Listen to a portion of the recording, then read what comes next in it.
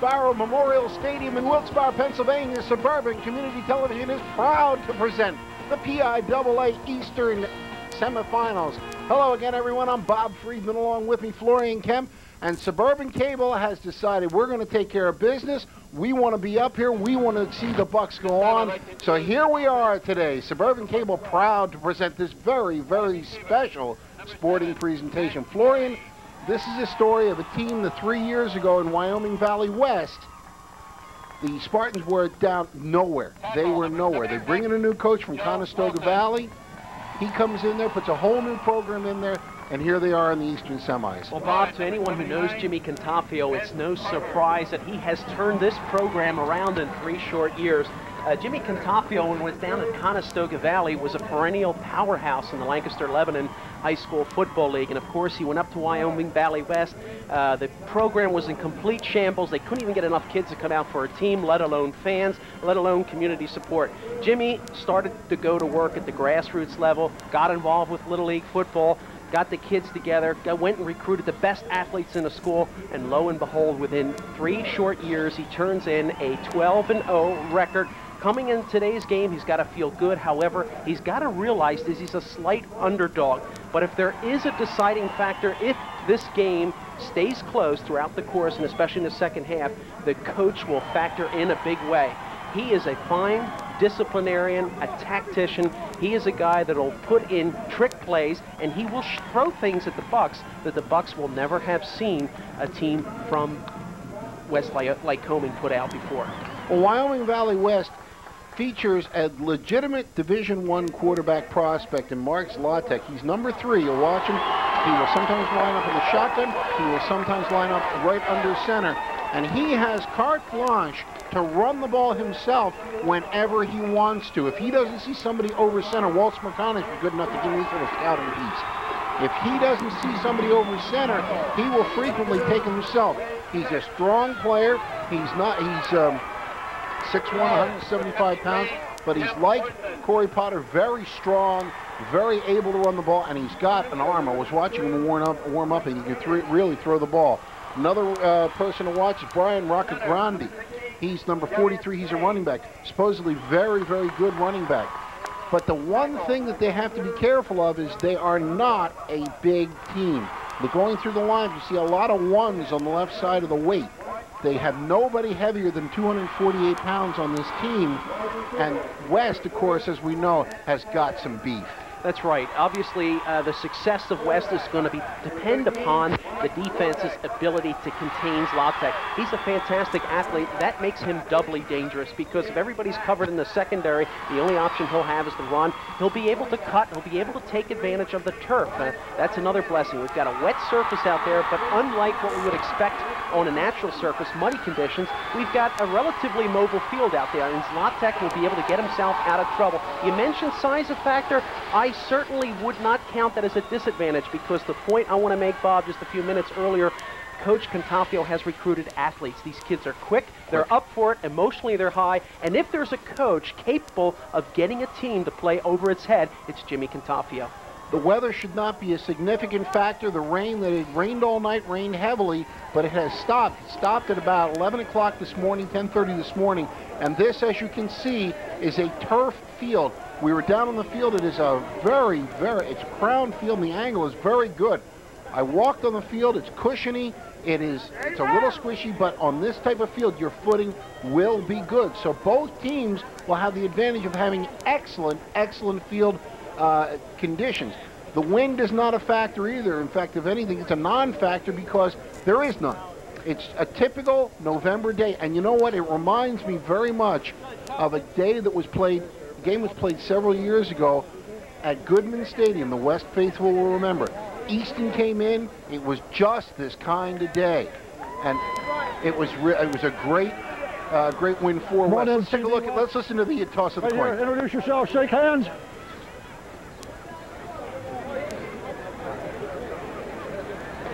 Okay, back up. On the toss, we know Wyoming Valley West won, receiving down here. Is that correct? I think down here. Down here? You're defending that goal. Okay, very good. Receiving here, the scoreboard. You're defending kicking this way, right? Okay, guys, stand with your backs over there. Stand over here, please. So Wyoming Valley has won the toss, and they will get it. And this breaks a string of West normally getting the ball first. Petton has been very fortunate this year that they've won the toss, but Wyoming Valley will take the toss and take the ball first. And the West crowd is up on their feet. A big crowd has come up the Northeast Extension to be up here at Wilkes-Barre Memorial Stadium. A beautiful field, I might add. Bob, and before we get on, once again, on behalf of everybody at Suburban Cable, we want to extend our congratulations and best wishes to the Central Bucks West on their achievement this year. And of course, we want to root them on this afternoon, and hopefully they'll come away successful so that they continue. But for both teams, congratulations also in order for the Spartans on the other side of the field as they get ready to receive the ball. A tremendous achievement. Both teams undefeated, 12-0. So it's an emotionally charged environment here. I should say that the conditions probably a little bit warmer than normal. It seems like somebody turned the thermostat up a little bit. Just a little bit. It's been a cold week. We've seen a little snow. In fact, if you look on the sidelines, you'll see the snow has plowed up the sidelines. They had a bit of snow up here earlier in the week, but today the temperatures are in the upper 40s. It's almost a perfect day for football. The team has had their prayer. You see some of the crowd. We're ready for football. CB West will be kicking off. They will be going left to right on your screen as you see the score. And Wyoming Valley West will line up. Let's see who we have back deep for them. It's like number 30. That's James Mack is the back, and we have Rocco Grande, one of the up back positions, as well as Matt Padavan. And of course, kicking off for, let's see who's kicking off, because we can't be sure all the time. They change it around. It changes from time to time. Let's see who he gets. Bob, the big win of the year for Wyoming Valley West over Berwick earlier in the season. And of course, you and I talked about it before the start of this afternoon's game. The biggest hurdle for the Central Bucks West, I should say, would be themselves. Trying to avoid complacency as they have completely dominated their schedule. And so it'll be an opportunity for them now to really compete in a very competitive situation. This is Greg Ward kicking off for West. And he approaches the ball, and we are underway. A high kick. It'll come down at about the 15-yard line, taken by one of the upbacks to the 20 to 25, and brought down to the 32-yard line was Matt Jones. And it is there that the Spartans will take the ball over, 1st and 10. Not a great kick, right down the middle, high. Good coverage by the Bucks, and of course, respectable field position for the Spartans to start the opening drive of the first quarter. Mark Zlatek brings the Spartans out over the ball. Backs are in the eye behind him. And is Zlatek handing the ball off to Rocco Grande, and he is nailed after about a 2-yard gain by a host of white-shirted Bucks. Let's give credit to that linebacking core and also the defensive line of the Bucks, Bob, for coming up big on that stop right there as the Spartans were about to take it right of center. Now they line up without a huddle. Trips receivers. 2nd down and 8. Ball at the 34-yard line. In the shotgun. Back to pass, under a rush. He steps up, and there he goes. He's spied by Armstrong, but he gets by him to the 40 and the 44-yard line. And just as we talked about, he sees the opening. He wastes no time. He got by Dave Armstrong. He'll get the 1st down. We talk about coaching. We talk about guts. We talk about doing the unpredictable. Cantafio calls the second play a complete different look than what the first play was. And you saw Zlatek back there in the secondary. The Bucks had everything covered. Zlatek had the only option to run. Indeed, he went, picked up the 1st down. 1st and 10. Handoff goes to Rocco Grande, and he is brought down nicely on the play. I believe that may have been Brian O'Hearn. Yeah, Brian O'Hearn coming down, doing a nice job of tripping up the ball carrier. Once again, another no pickup on that. So it'll be 2nd down and about 9, and again, no huddle. And again, he goes back to the shotgun look. And they'll take it and roll to the left. And he does a little shovel pass. And no way there. Dave Armstrong brings down Rocco Grande after a gain of just about 2 yards. They tried a little pass, but Armstrong was right there spying, and he made sure. So it's 3rd down, and again, they will line up without a huddle. Armstrong able to read that play and pick it up. Only a pickup of 3 on that play. Trips wide right receivers. Now man goes in motion. That's Padaman. Long count. Zlatek takes it, he fires it over the middle. It's too high, and it's incomplete. And that'll bring 4th down up, and you would think that they will punt the ball. But again, you never know up here. So far, they have shown exactly what you talked about, Florian.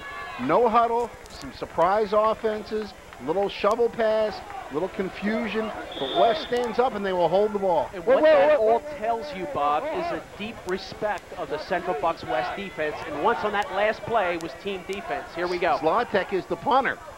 And they finally break out wide. Now they showed a pass formation, but he's back standing pump formation, and he gets it away. It's an end-over-end punt that will drive him back. He'll take it at the 15. He's nailed right there. Here's another characteristic of Jimmy Contapio. You'll see great special teams, as you will with the Central Bucks West. Once again, something that a lot of pro coaches would like to have in their group as well. Well, it's a good high punt. The coverage was excellent. Corey Potter had no shot to get any kind of yardage. He held on the ball, and that was a plus. And it is there that the Bucks offense will take over. Let's take a look at it again, Florian. Here's the punt coming down as the return man's able to handle it, and great coverage there for the Wyoming Valley West Spartans, and that was Brian Rucco Grande. Double wing formation. Offside. And jumping off sides is Wyoming Valley West, as they tried a little bit of a stunt, but they moved up too far. He may have been drawn off by the call from Potter, so it'll be a 5-yard penalty. It will go against Wyoming Valley. We have a dead ball foul. Red, repeat, first down. Good strategy on the part there by the Bucks to delay that snap of the ball, and of course to expect that their first time on the field, the defense of the Spartans a little bit over anxious. They're hungry to win that ball back, and this will keep them on their heels a little bit, so the Bucks will be able to get off their first play. Dave Armstrong, the single setback. And it is to Armstrong. He's got 2, he's got 5. He breaks out in the wide to the 30-yard line. He's got the first down. Solo individual effort. You see Dave Armstrong, with the help of his offensive line, just barreling his way towards the sideline. Should have been tackled about 2 plays earlier before he went out of bounds just beyond the 30-yard line, but great determination and a great display of fine individual effort. And once again, a great push by that offensive line. We've talked about them all year long. They have done the job. They get a great block, and then you got 255 pounds of muscle going through there, and it's an easy first down. 1st and 10 now, backs in the eye. Armstrong the up back. Potter hands the ball off to Scotty Warden, bounces off, and he won't get anything. The pursuit was excellent by Wyoming Valley West. Scott Warden could not get any yardage. In fact, he may lose a half a yard. So it'll be 2nd down. Still call it 10 yards to go. That time, great play by the Spartan defense. As you can see, they focused on the ball carrier, and they are up on their toes, as you saw about 4 maroon jerseys barrel in to come up with a big stop on that play. 2nd and 10. Just underway, 9 minutes to go in the first quarter. Glad you could join us, rather, for this special presentation brought to you by Suburban Community Television. Backs are in the eyes, 2nd and 10. Potter. Fake handoff, he'll go around the left side. He'll get 2, he'll get 5, there's a flag. This is going to come back. He breaks it on the open. He's brought down about the 46-yard line, but I think this is going to come back, Florian. It's going to be unfortunate if it does, but a great call on that play there by the Bucks, as Potter just showed some great agility and ability to maneuver around the outside on that far left side. He had some great blocking up front by the linemen, but obviously a penalty call from behind. And there's a hold around the end, and it will cost them 10 yards from the spot of the foul. So that'll bring it back to about the, if it's where they're looking at it, it'll bring it back to about the 23-yard line. It'll make it 2nd down and about. Number 44. Doing the run, we have a hold. Number 44 to White. Repeat, 2nd down. It's unusual. They don't usually give the number. That's right. Bob, we're seeing here on this first defensive series, the Spartans are doing real well, but it's obvious when you look at both teams matching up on their respective sides of the ball, we can see the size advantage for the Bucks. What the Bucks need to do is keep the defense on the field. They're going to have to wear them down, but right now the defense is fresh and they're keying on the runners, but the key is the Bucks have got to sustain this drive. Man in motion right now, that's Warden. Handoff goes, and there's a flag down. Again, he's breaking outside is Armstrong. He's to the 40 and brought down, but I think this is going to come back. Great tackle and pursuit, because Armstrong appeared as if he was going to go off to the races, and it looks like he might have been taken down by Matt Jones on the far side. Let's see what the call is. It was in the backfield, and that could be an illegal motion, possibly. It is against West, I do believe. Dave Armstrong that time looked like he was just about to be trapped in the embrace of the Spartan defense. Shift. He galloped his way up and showing again great individual effort, but here we see an uncharacteristic series of plays for the Bucks. They execute fine offensively, but the lack of discipline with penalties hurting their efforts. We have an illegal shift against White, still second down. 5 yards. Calling an illegal shift. It's called by the back judge. Oh, Bob, or the referee, rather. Mentioned it several minutes ago that perhaps the Bucks' biggest hurdle is going to be themselves, and we see in this drive that they're struggling. They've called good plays, they've had good individual effort, they've played well, but that lack of discipline with penalties, and just moments earlier we saw Coach Pettin how disappointed he is. Let's see if they can regroup and finally get a first down. Second down and long. In motion is Shackleton. Rolling to the right is Potter. He shows pass, now he cuts it inside. He gets it to the 25, to the 27-yard line. Almost gets it back to the original line of scrimmage. And they'll make a third down and about 12. Nice size hole there created by the offensive line, and Potter again showing good running ability, weaving his way up, and then just getting down just short of that 30-yard line. But what we're seeing is when they run wide, they are getting huge holes to run through. Even with the penalties, both runs that were called back were in excess of 15 yards. The one, of course, was helped by the hold. The other one was just an illegal shift. That was just pure blocking. What's causing that, Bob, is the muscle of the offensive line is blowing the hole open, and then the Bucks again with that speed, able to get by on the outside. Strong side right look. Now man in motion is Shackleton. 3rd and 12. Back to pass Potter. Got time. Loops. He got Warden all alone. Warden makes one block to go all the way. He cuts it to the outside, now to the inside. He's down to the 15 to the 14-yard line. Scotty Warden down the sideline all by himself, and he almost broke it. Great protection and great timing on the pass delivered by Zlatek, and it would have been a touchdown other than Zlatek getting in there and coming up with the tackle, but a sensational big play, and that's something that the Bucks needed on this first drive. We talked about you got to keep that Spartan defense on the field, and talk about a play as we see it here.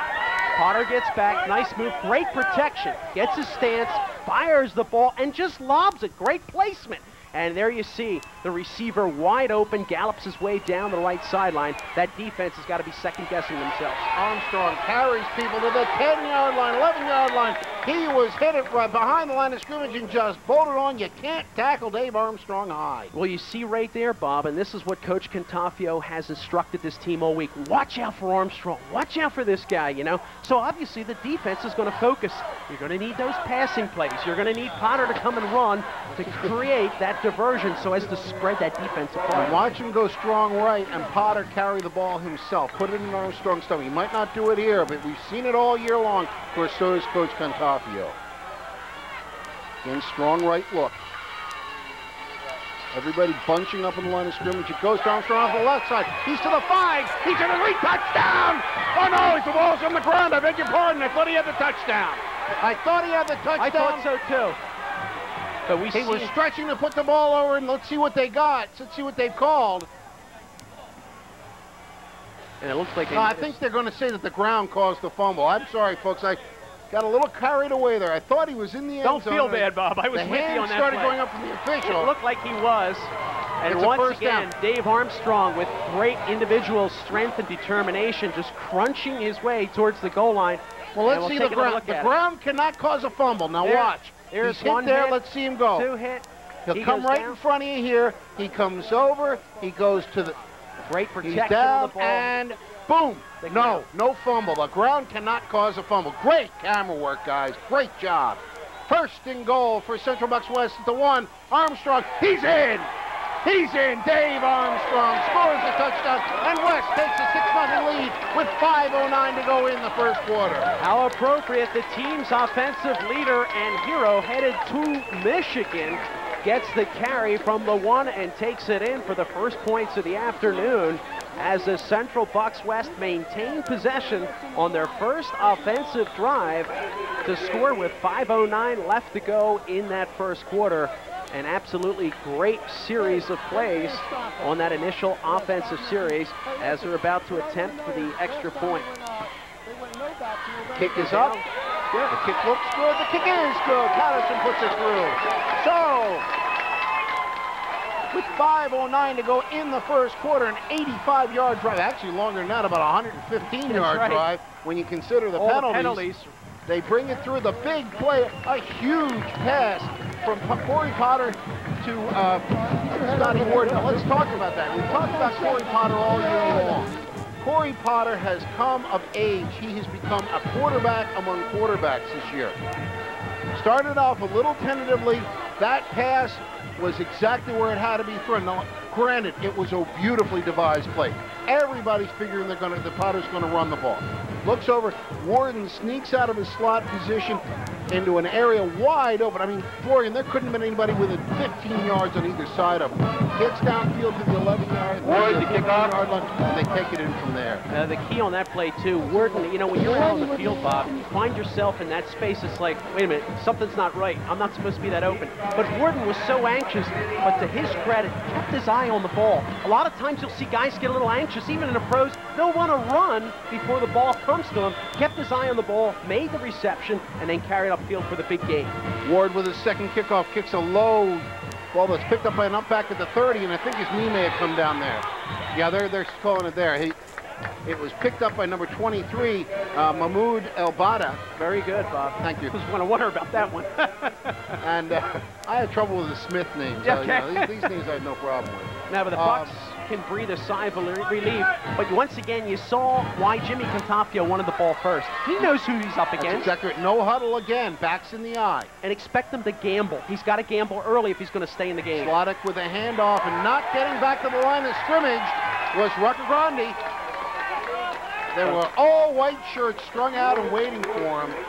Well, of the 10 minutes we've played, a little bit over 10 minutes in the first quarter, obviously the Spartans defense on the field most of the time. You're seeing a refreshed, rejuvenated Bucks defense doing the job now. No huddle again.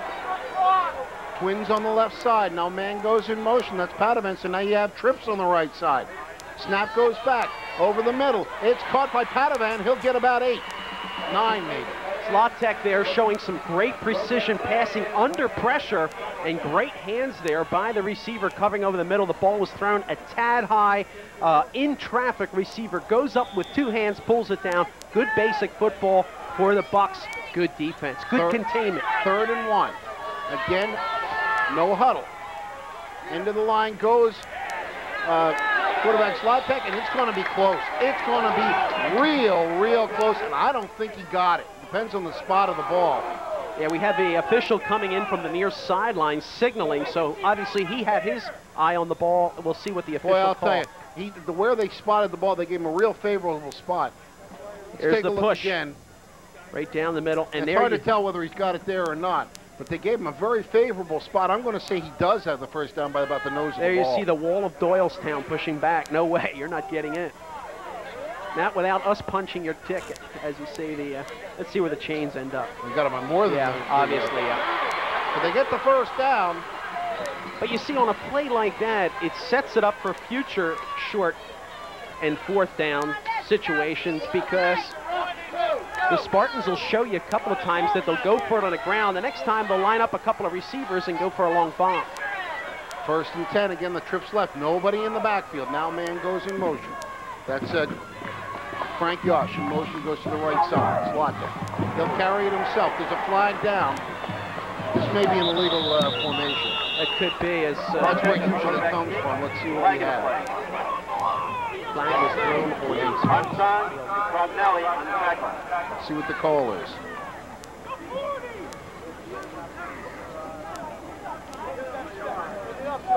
He gained about a yard on the play, but let's see what we have. Stadium with about 6,000 fans here. Everybody's quiet, Bob.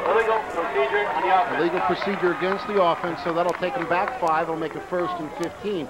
Just as they're starting to move the ball, they get the 5-yard penalty. Of course, with Zlatek, you don't know, because he's got such a great arm. Right, and on the other side of the ball, the first offensive series of the Bucks, we saw them penalized quite a few times. We have 6 men on the line against red. It is refused. It's a 2nd down. They took the play. They took the play, and not a bad play, because you have it gained about a half a yard. But the thing is, they know Zlatek, he's going to complete it. He's going to complete it for 12, 15 yards. You got quad receivers here. trips in the slot on the near side. Some strange formations. But that's Jimmy Contafio. Now man goes in motion again. Yash goes to the right side. Long count in the shotgun. Zlatek fires. It's caught. Oh, what a great catch by Mark Bainot. Great throw. Inside the 40 to the 35-yard line. As the defender on West went for the ball, he tipped it, but Bainot with great concentration holds on, takes it down inside Buck territory to the 37. I was concerned there was going to be a little bit of contact prior to the receiver getting his hands on the ball, thus giving a pass interference, but no, just simply great execution. Now the handoff goes to Rocket Grinder. He's got a little room, and then he doesn't. Oh. Little room, and then he doesn't. As Ortiz meets him, Potter meets him, and they stack him up after about a 4-yard gain. Welcome to Bucks County, Pennsylvania, down here in Wilkesboro, or up here in Wilkesboro. And again, no huddle. I'll tell you, this takes a quarterback with some savvy when you can do something right, like and a coach that's able to devise these schemes, and the athletes that are able to execute. Keep in mind, we think the Spartans are the underdogs, but they're moving the ball in their own way. Back about 6 yards behind the line of scrimmage. Zlatek takes it, and it's you almost right see through the hands. A double opportunity. It went through the hands of one receiver, and after it was tipped, you had one falling about. Once again, good timing on those runs getting down, and Zlatek, once again, under pressure again, holding his ground and not overthrowing the receiver, throwing it so that if the catch is not made, the ball cannot be intercepted. Good basic football. 3rd down and 6, ball at the 33-yard line. Zlatek standing back at his own at the Bucks 38-yard line, 5 yards behind. Line man in motion, Padavan, and I think we had an jump offside by Wyoming Valley. Good timing call, and once again, tactically, you're seeing a team fundamentally very sound and very well coached, and it's going to be no, as I said, the left side of the line jumped, and that's what created it. Dead ball, false start on the red. Yeah, I saw the left tackle come off of his stance, and of course, West, seeing that, immediately jumps to the ball. Right. So it'll be 3rd down now, and just shy of 10. Zlatek. Now he has trips right again as Padavan goes in motion that way. Zlatek will run the ball himself, and he's not going to get anything. So it's 4th down and 10, and in this area, you wonder if they're going to go for it. Dave Armstrong and company right up the middle defensively just simply lassoed Zlatek as he tried to make the run upfield. But you see now the Bucks making some great adjustments defensively, Bob, and they're able to now cover those, I should say, unconventional formations that we're seeing out there on the field. Now he's in punt formation, but again, keep in mind who he is. You never know. It's Zlatek is the punter, and now there'll be a timeout called. Let's see who's got the called the timeout. As we have a timeout called. And keep in mind, Bob, by West, when you're on the opposition side of the 50 and you realize that, hey, wait a minute, I'm the underdog in this game, I've got to gamble. The Spartans that we've seen are the team that can show a formation where you would not expect to see what happens. Well, let's take a break and we will be right back. Don't go away.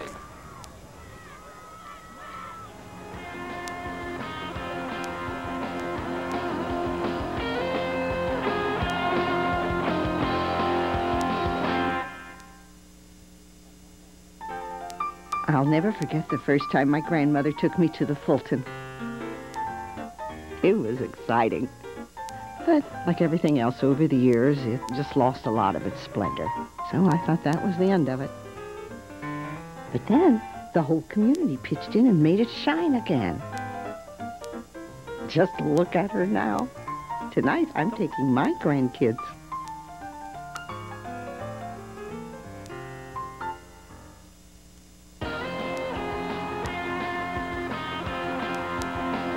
We are back in a low kick, but a very good one, effective one inside the 10-yard line.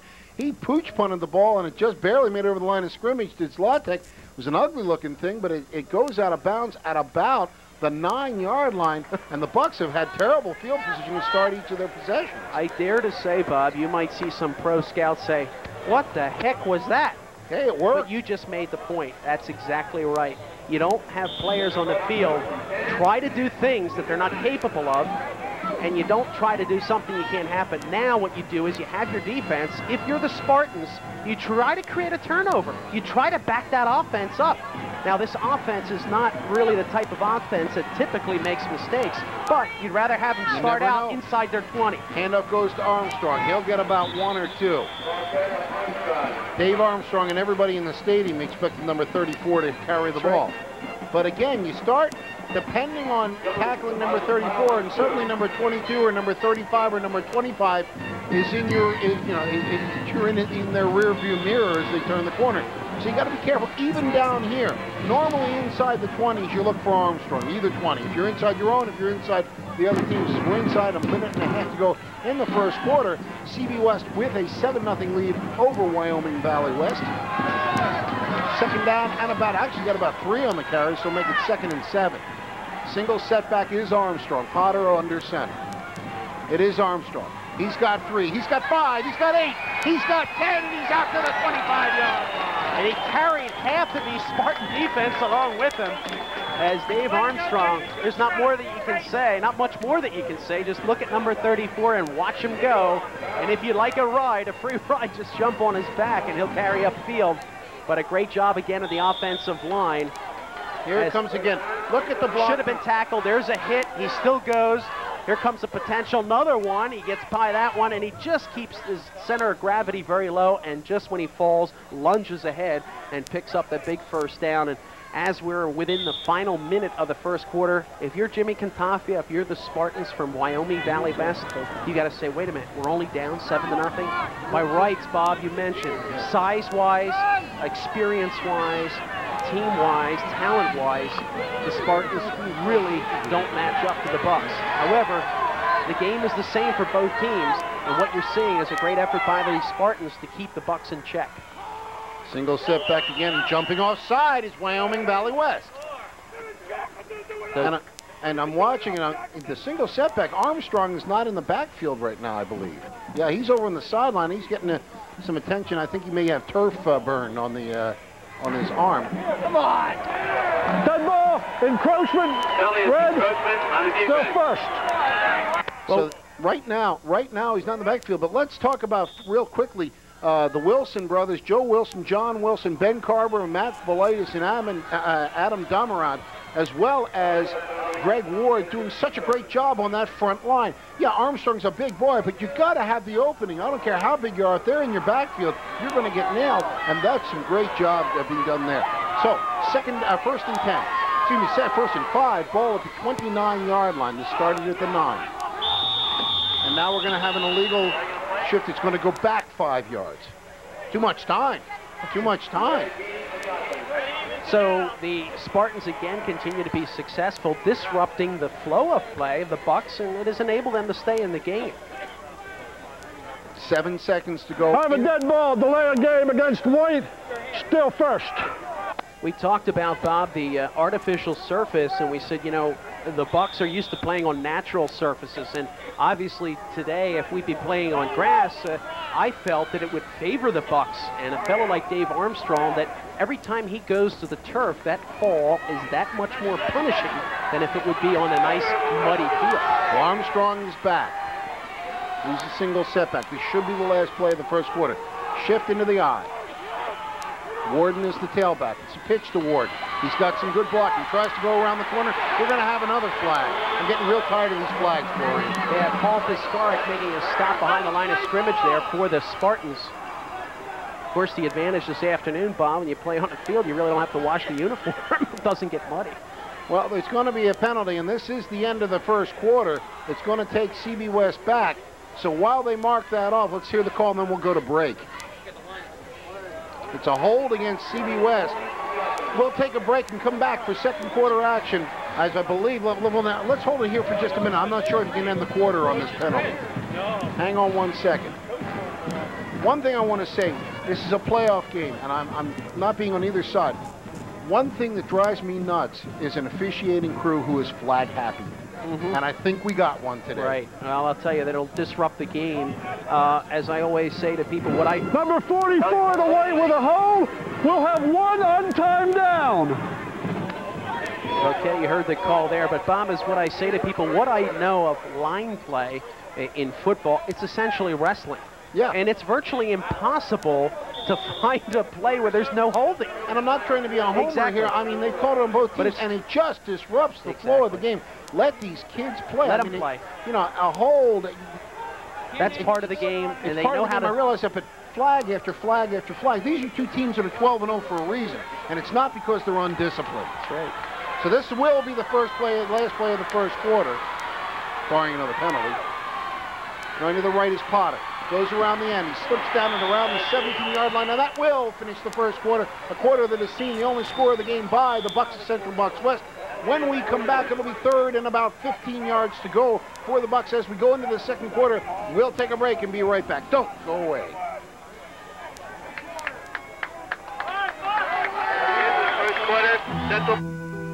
Someone once said, we all come into this world alone, and we leave the same way.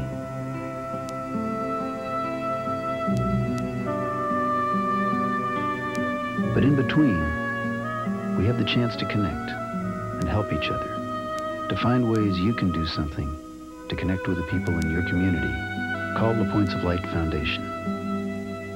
Do something good. Feel something real.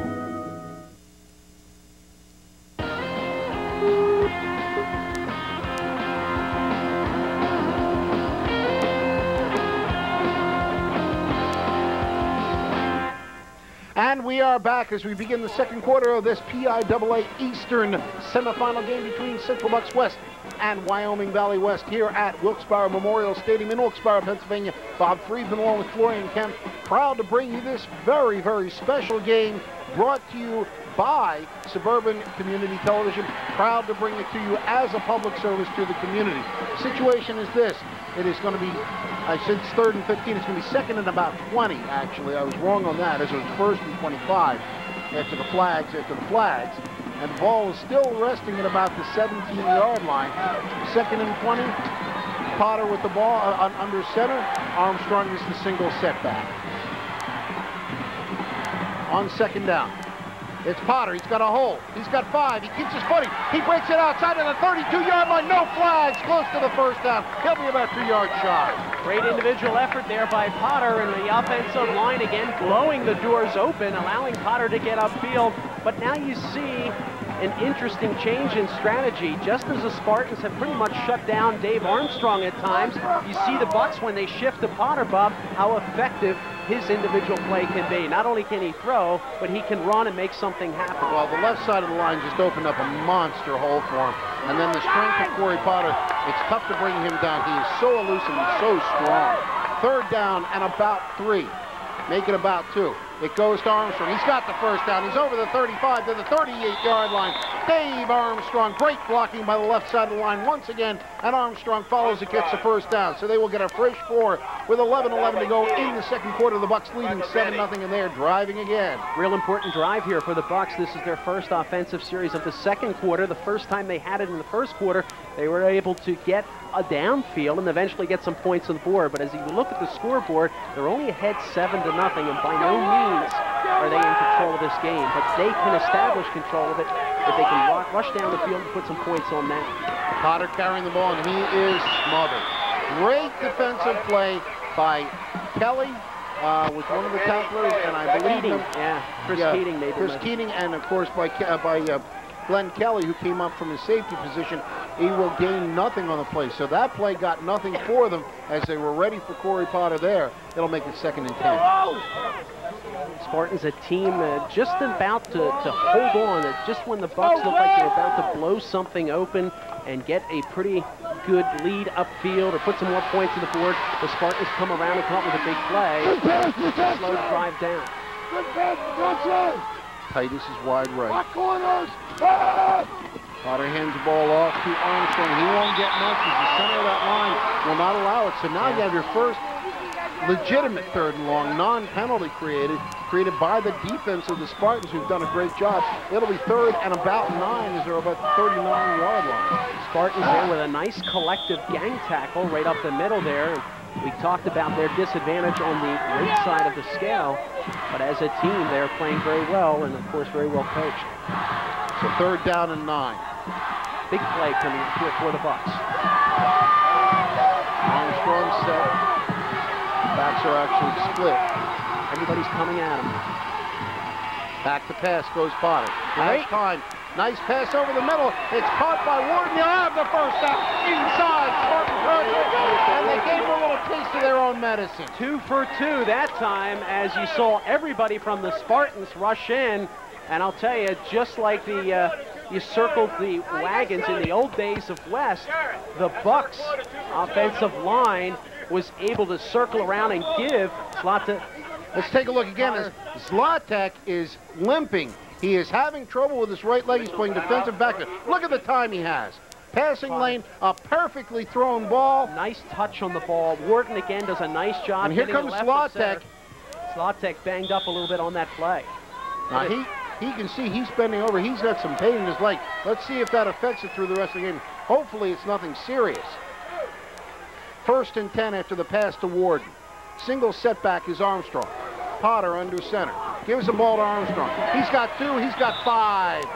And he looks like he's getting nothing, and all of a sudden, he's got 5 quick yards. John Sweats. Well, it's a play as like the last one to Warden that really spreads that defense up. And of course, the formation, the Bucks had 4 receivers, 2 split on each side, and that really does a lot, Bob, to spread that defense up, opening up some lanes there for Armstrong to march up. There's Zlatek, the camera on him. As Bob mentioned, just banged up moments earlier. 2nd down of actually around 4. He got 6 on the play. Ball at the 38-yard line of the Spartans. Handoff goes to Armstrong. Armstrong's close to the first down. He'll have it down at the 33-yard line. Armstrong again barrels with 4 maroon jerseys on his back and just marches ahead, picks up the first down easily for the Bucks. Shackleton checks into the game.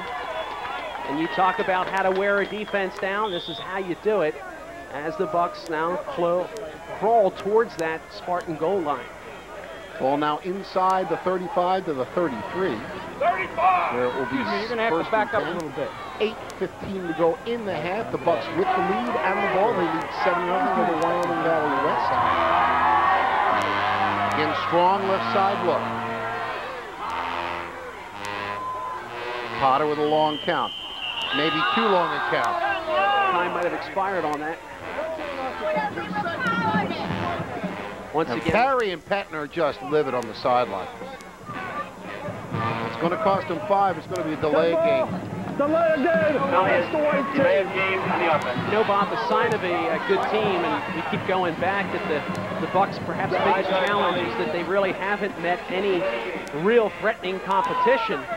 And despite, at times, things not going 100% perfectly this afternoon, they have been pretty much in control of the game as it shows on the scoreboard. But despite these slight shortcomings, the sign of a good team, they're able to bounce back and do it quickly.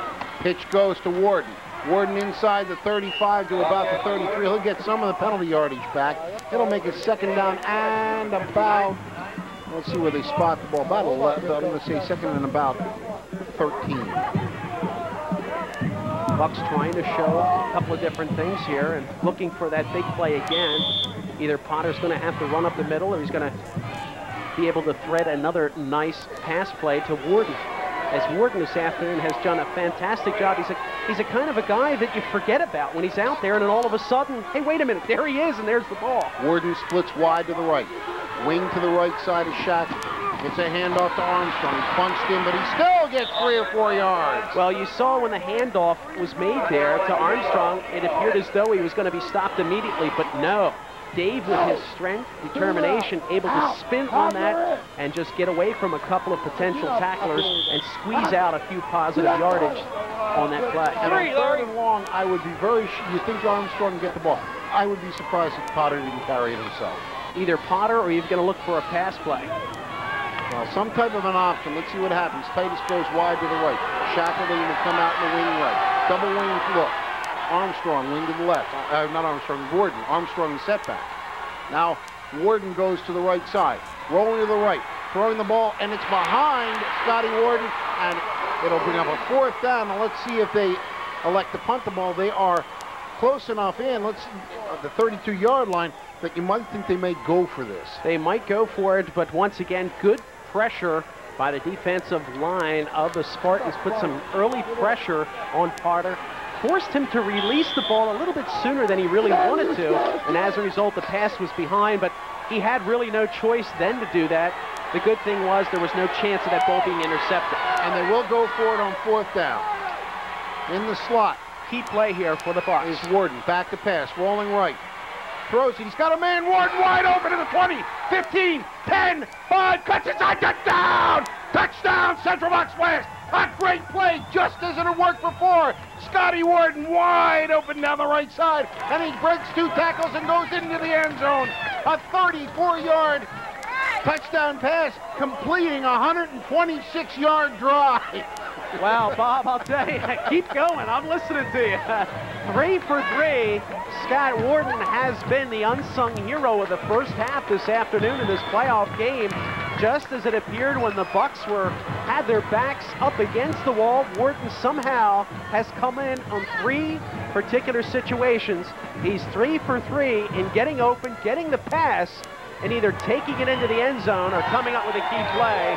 And Patterson adds the extra point, and we're looking at the Bucs 14, the Spartans nothing. And let me say that again so that you're just sure.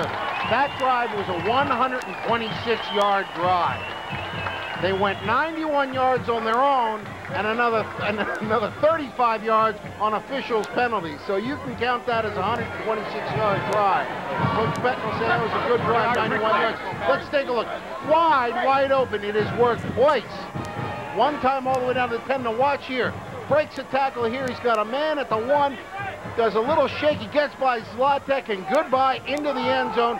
Touchdown Central Bucs West, and it's 14-0. He had some great help on that far side blocking as well, but you talk about a play offensively that breaks the defense's back. It's that particular one. Just as when it appeared as though the Spartan defense were able to contain the Bucs movement of the ball, the Bucs throw a play that's been unexpected. And you know what, Bob? They haven't done it once, they haven't done it twice. They've done it 3 times already in the first half. Coach Catafio has got to be over there scratching his head, and the kids got to be wondering, wait a minute, how are we going to stop this? You know, we stopped Armstrong, we stopped Potter, but we can't stop this guy Warden. So once again, a real testimony to the overall offensive talent of the Bucs. Greg Ward kicks the ball off, taken by Marcus Ronnie, and he's picked up on a great open field tackle there. Special teams play, a great one there by the Bucs. As a great open field tackle, brought him down. And it'll be... Let's take a look at it again. Good control as the ball carrier carries right up the middle of the field. Just when he sees someone coming down, he tries to make the turn, and of course not as number 20 comes in, as we get a roster to identify who that might be, but it was a great special teams kickoff coverage play. Here's Zlatek with 2nd and 3rd effort, running up the side, picks up a couple on the far side. So it'll be 2nd down and about 7 as he gets 3 on the carry.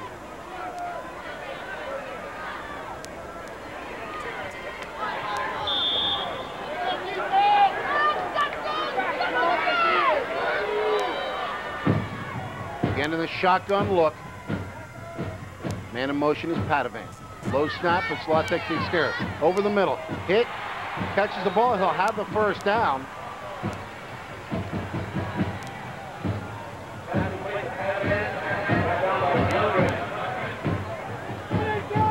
And it'll be a 1st down for Wyoming Valley West. We have 5:41 to go in the half. The Spartans trail the Bucs by that 14-0 score. Now backs are in the eye. Again, no huddle. Handoff goes to Rocco Grandi. He breaks through the line initially, but boy, is he met by that white picket fence.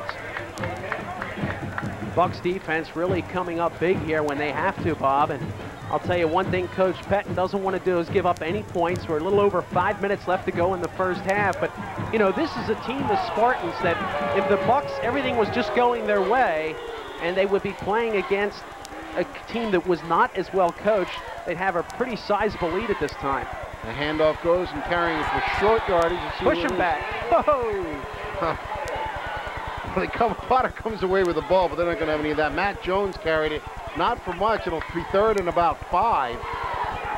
As they tried to trip off 3rd and about 3, I beg your pardon. And again, the no huddle look. but Jim Contafio has been the difference in the game for Out there in the last play was Valley Jones. West Spartans, as well as the individual ability of Zlatek on both sides of the ball. He has really been an on-field leader, and he's played like it this afternoon. Power eye looking, going for the first down. Carrying the ball for the first down is James Mack. It'll be a first down for the Spartans, and they move into Bucks territory with 4:23 to go in the half.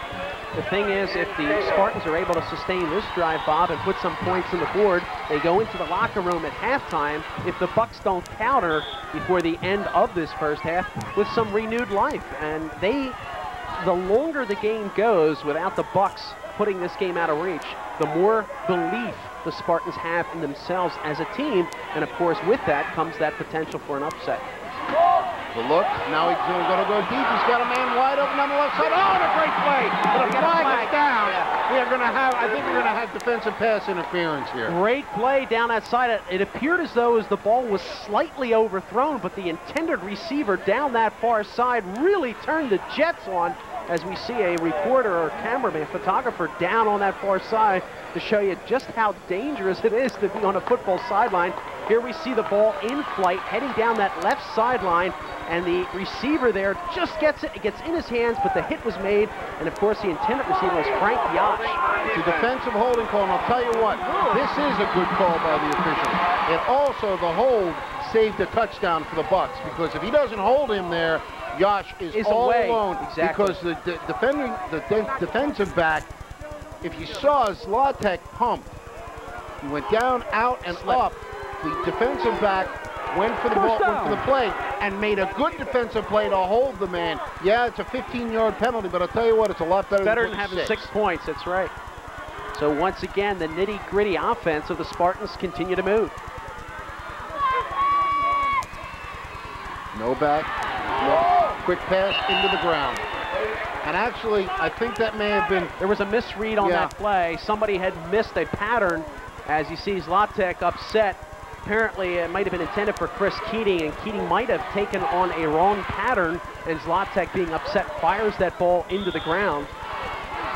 And of course, showing the intelligence of Zlatek, realizing that he was under pressure, he didn't try to force the play, immediately killed it. 2nd and 10.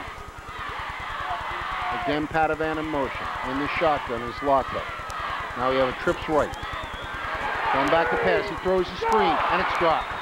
And I'll tell you what, it's a good thing it was dropped, because there were a lot of white jerseys waiting for him. Yeah, great penetration coming down by the Bucks on the near side. Armstrong was right on him on one side. Yeah, Dave Armstrong looked like he was going to get a whole piece of him, actually, and Zlatek, I think, fired it prematurely, and it was bobbled into the hands of Matt Jones. 3:55 to go in the half. It's a 3rd and 10 situation. Again, that look to the right side. Twins on double twins, really.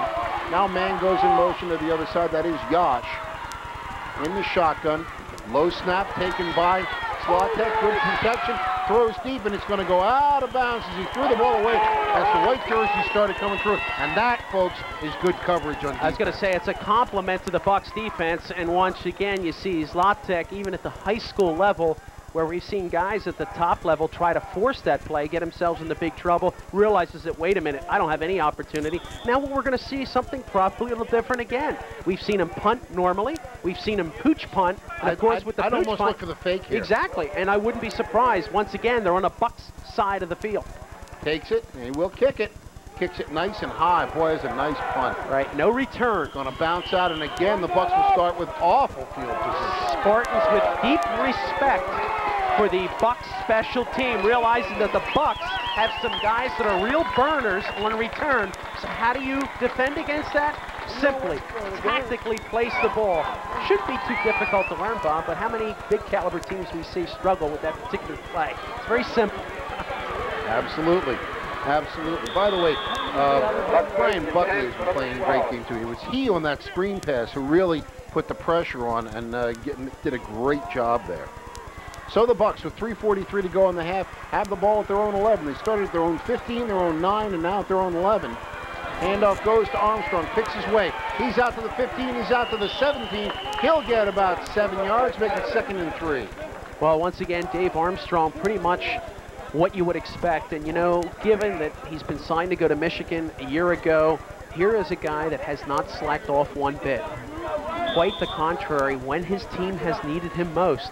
And when he's been needed to come through, he's a guy that steps up, makes it happen, takes the responsibility, and away he goes, pulling the team with him.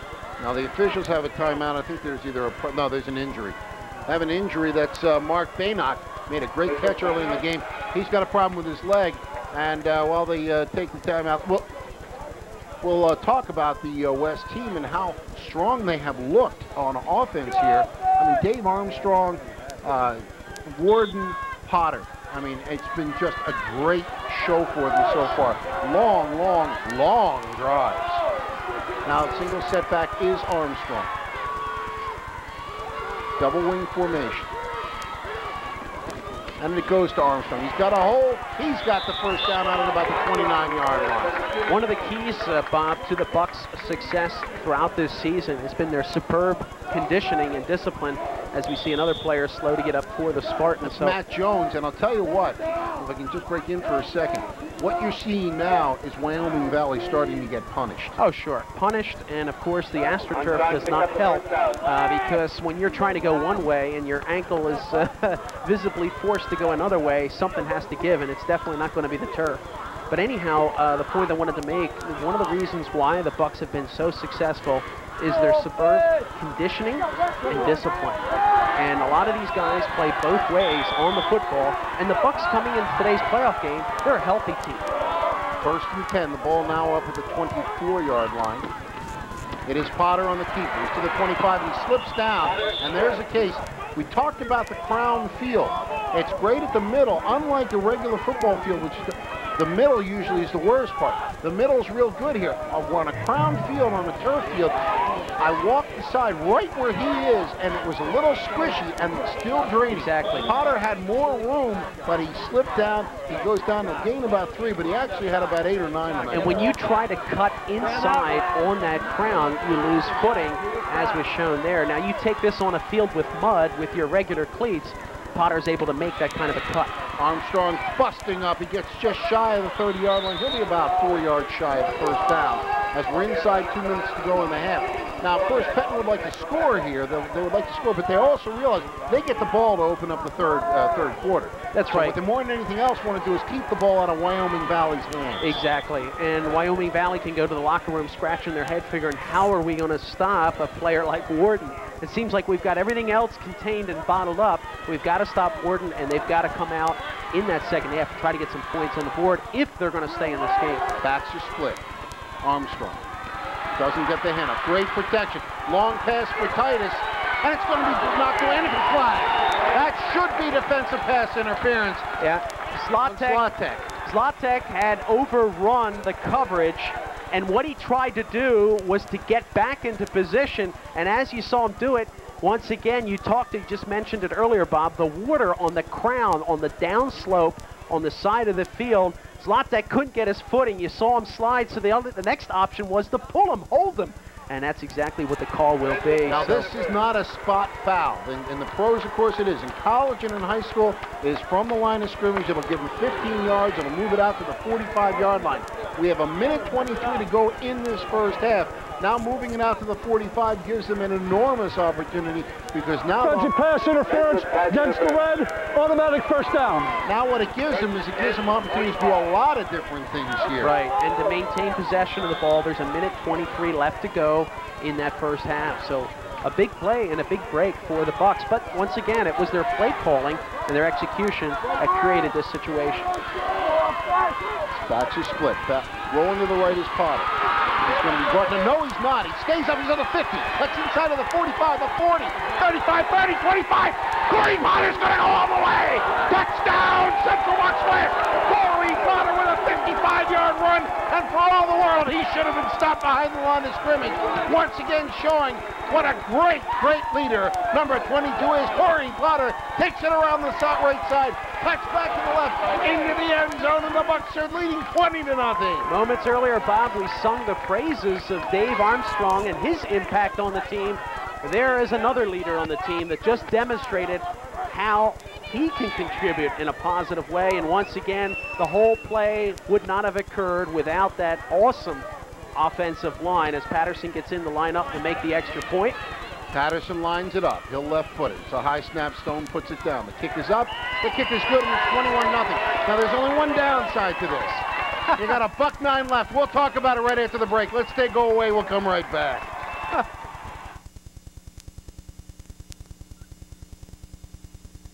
There's no ways out. It's impossible. Actually, Coach, it's not. See, Jimmy had to travel a distance of 90 feet. He reached an average speed of 15 miles. If academic standards are important to you, call 1-800-38-BE-SMART for a free booklet and be a big league parent.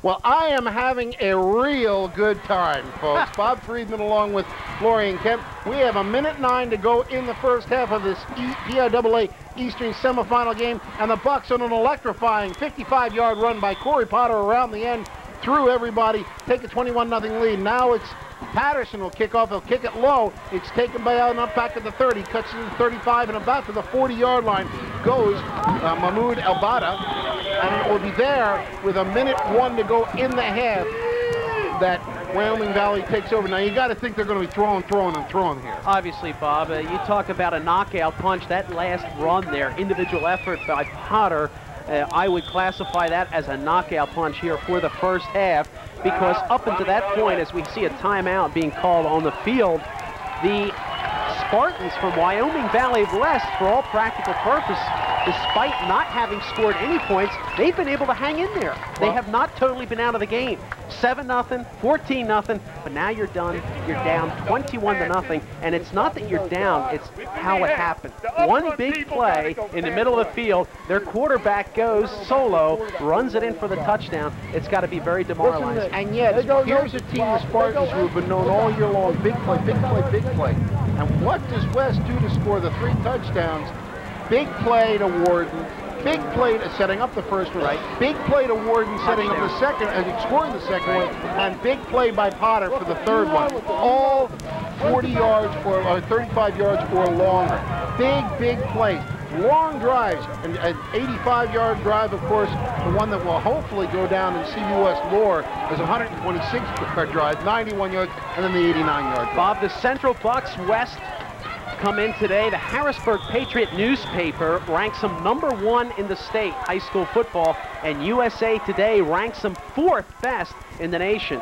And despite having a day when things might not be totally going perfectly, and if we had a chance to talk with Coach Pettin, or I should say we would have a secret microphone in that locker room, we'd probably hear a lot about that. But despite that, a team that shows class and character, why they're so good, despite having shortcomings, they find a way to win. And I'm telling you, look at the scoreboard, pretty commanding, 21-0. Play exceptional on both sides of the ball. First down pass is incomplete. Second down pass right through the hands of the receiver, as Padovan was open, but it was a little bit high and he couldn't hold on to it. That type of play, once again, and I don't know how you would tie it in, I say is a direct response from what the last big play of the Bucks was, namely Potter's touchdown run, a knockout punch. When you deliver a knockout punch to a team, it has a psychological ripple effect throughout the team.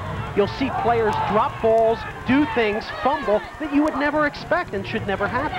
Third down, under the rush, throws it. It's almost intercepted. Oh, Heron has a touchdown if they can hold it. And we're seeing the benefit of a knockout punch to the team who delivers it. Now you're getting much more inspired play. Now the defense is saying, hey, wait a minute, guys. I want to get on that scoreboard too, and we almost saw it happen right there. Well, O'Heron and Buckley were both there. They both went for the interception. Great defensive play. O'Heron is just holding his helmet because he knows if he can hold on to it, he's gone. Well, don't give up, guys. You got a whole second half yet. Football action coming up. Snap high. It's going to be kicked away, and this time it's an end-over-end kick. It'll be taken. Oh, and it's fumbled. Fumbled and picked up. Oh, look at that. And the ball's still on the ground. And I think Wyoming Valley West is going to have it as they went for the reception. The ball's fumbled, and West gets a break. Wyoming Valley West gets a break on the fumble of the punt. A ball that was spinning, and it came up to get the ball. Starsman came up to get it. Now you see Starsman. You see Slotek half kicks it, And of course, you take your eye off a ball on a wet day, you have it, but you don't have complete control. It squirts loose. Keep in mind, when the ball hits the ground, it's wet. And it squirts loose. Let's see if the Spartans can do anything. Back to pass off the shotgun. He'll throw it. He's got a man. There's a complete new ball. There's balls away from Padovan. Yeah, this is something, you look at it and you say, well, Starsman's trying to make a play. He's trying to come up on the ball and get it. Should he have caught the ball? Who knows? You can't second guess it. You can't second guess something like that. It's a split second. The kid's trying to make a play. Yeah. He does the best he can. He does pick the ball up, so you can't blame him on that. He has control of the ball. When he goes in the line, the ball's knocked loose. That happens. But at any rate, what's here now, Wyoming Valley needs to take advantage. Looking at the Wyoming Valley side, they have 34 seconds. They'll call a timeout and talk about things, or do we have a penalty? No, it's going to be a timeout. No, we have a hold. During the run at 31 red. It's still first down. So we have a hold, and that'll take them back to the inside their own territory with 34 seconds to go in the half. So just as they get the momentum on the break, the hold takes the break away. The officials take the break away from Wyoming Valley West. But once again, at the risk of being repetitive, the Bucks, whenever they've come up in a situation on the short side of the ball, they find a way to keep plugging and make things go for them in a positive way. And of course, that penalty was called against the Spartans. As the officials are obviously being paid by the flag today. Dead ball. That's the red team. Still first. Now, as I say, I'm as a Central Bucks West person, I'm glad that this is going against them, against Wyoming Valley, but in about a half an hour, we'll still be in the first half, is what you're telling me. Well, this field is lighted, fortunately. Now they're going to try a lateral, and let's see if they pass off this. They do. It's up in the air for grabs. It's intercepted. Intercepted, and carrying the ball is Greg Ward. Ward takes it to the, that's not Ward, I beg your pardon. Let's see who intercepted the ball. I thought it was Greg Ward, but it's not. And we'll have to Greg check Kinsel. Yeah, Greg Kinsel's got the ball. There's Greg Kinsel. Great read on that play, but once again, good pressure on everybody as Chris Keating tried to lob it to the far side of the field. Kinsel was able to read it, but Keating had a lot of pressure, and it looked like he might be slightly shaken up on the play, too. Did not have a good stance, did not have good footing to deliver a crisp pass to that far side. 20 seconds to go in the half, and they're all in tight. I think they'll take a knee and go to the locker room, unless they surprise me. No, he's back to pass. He's got Warden all alone down the left side again. He's one block. He gets it. He's to the 10, the 5. There it is.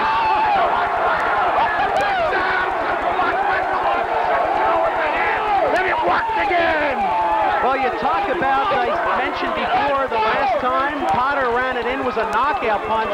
This would be your 1-2. You hit a little right, you come around with a left, and Bob, just as you probably correctly called, they should take a knee on the ball. No. And Coach Penn, now a lot of coaches would criticize that. You've got to remember the situation. You're in a playoff. This is your season right here.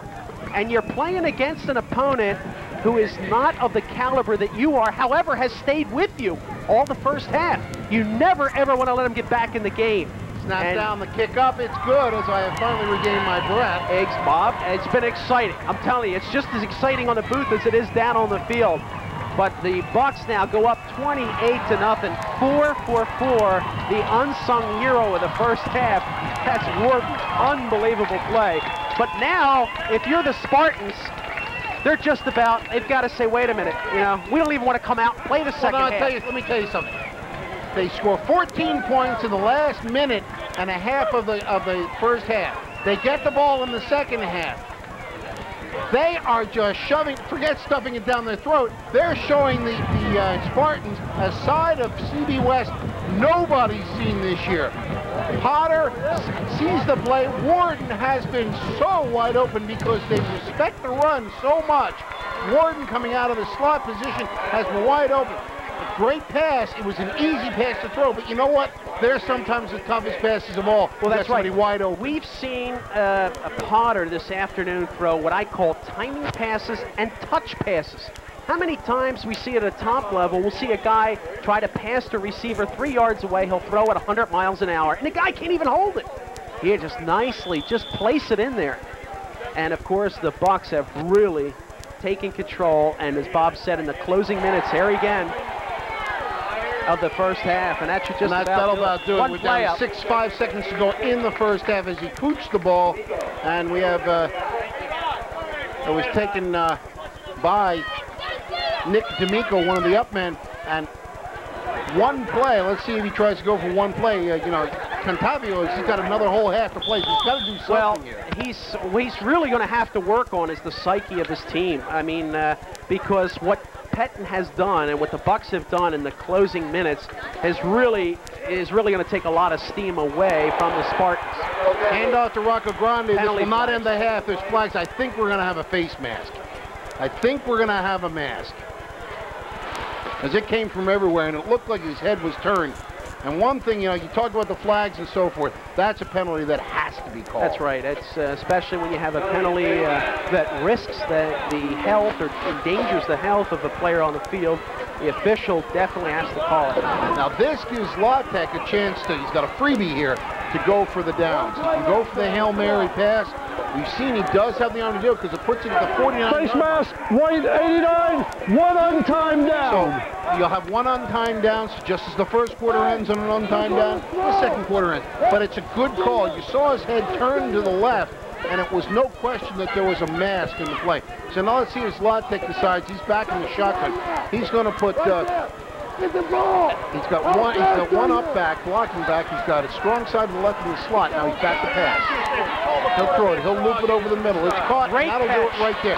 Great catch, but it's about shy of the touchdown, and it will finish the first half. The teams are going to the locker room.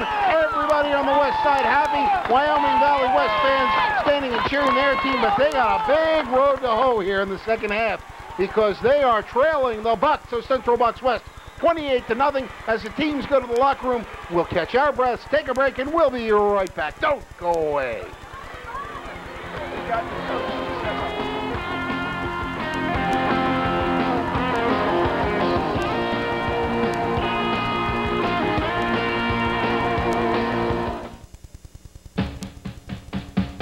My neighbor Scott is always so busy.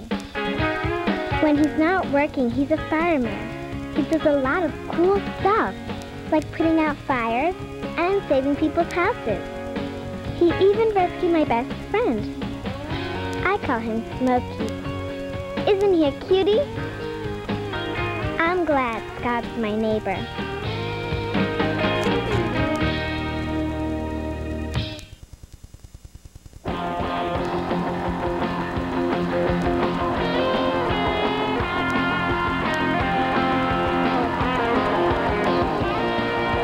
Back at a delirious Central Bucks West sideline here at Wilkes-Barre Memorial Stadium. We are at halftime. Bob Friedman along with Florian Kemp. A game that is led by the Bucks 28-0, but Florian, until a minute and a half to go in the first half, it was anybody's ball. That's right, Bob. The euphoria really did not set in until the closing minute of this first half when the Bucks really went to work. Potter with a solo effort from midfield runs in for a touchdown, and then Warden, who has just showed up this afternoon, the unsung hero, 4 for 4 on spectacular catches, big playmaking catches that have either resulted in direct scores, himself coming up with 2 touchdowns, and his other catches strategically big gains for the team to enable them to get in a scoring position. However, as we look at the scoreboard, 28-0, it looks like it's lopsided in favor of the Bucks. The game, in reality, has been much closer than that. But what I say, Bob, we talked about it in the pregame, today represents a new season. And even though at times things haven't gone perfectly for the Bucks, whenever things have gone wrong, they've been able to correct them, and defensively, they played perfectly. They have not allowed the Spartans any points on the board, and if there's a chance to put the opponent away early, especially an opponent that has been playing with you step for step, has competitively been in the game, the longer that game goes without you putting them away, the greater the chance of an upset. And Coach Pettin, being the fine tactician and experienced football coach that he has been over the years, recognizes that fact, and as a result, you saw in the closing minutes of the first half how important it was tactically for the team to get ready for the second half to go for that touchdown and be serious about this game. You are going for the state championship. Since the preseason, this team has been focused, and they have been playing as if they're a team on a mission. Well, it all started off with Wyoming Valley West winning the toss, taking the ball, and not being able to move it. And then they made a big mistake because they gave the ball to Central Bucks West. Punt the ball down, West gets the ball on the 15. Move the ball up, penalty. Move the ball up, penalty. Still are able to drive the ball downfield to the point where finally, after a big pass to Scotty Warden, set it up at the 14-yard line. It was Armstrong, and more Armstrong. The Wyoming Valley team thought that he had fumbled at the goal line, but the officials correctly said that the ground had caused the fumble. Got the ball at the 1. Well, you got the ball at the 1 with this offensive line and Dave Armstrong. You're in the end zone, and it was easy. On the next carry, he went in standing up, and it was Big Patterson's kick made it 7-0. It stayed that way through the end of the first quarter into the second quarter. Wyoming Valley had a few opportunities. They moved the ball fairly well, diversified offense, but West had the answer every time, or actually the officials sometimes had the answers on a couple of penalties. West takes the ball after a very strange punt, which never went more than about, maybe 10 feet off the ground.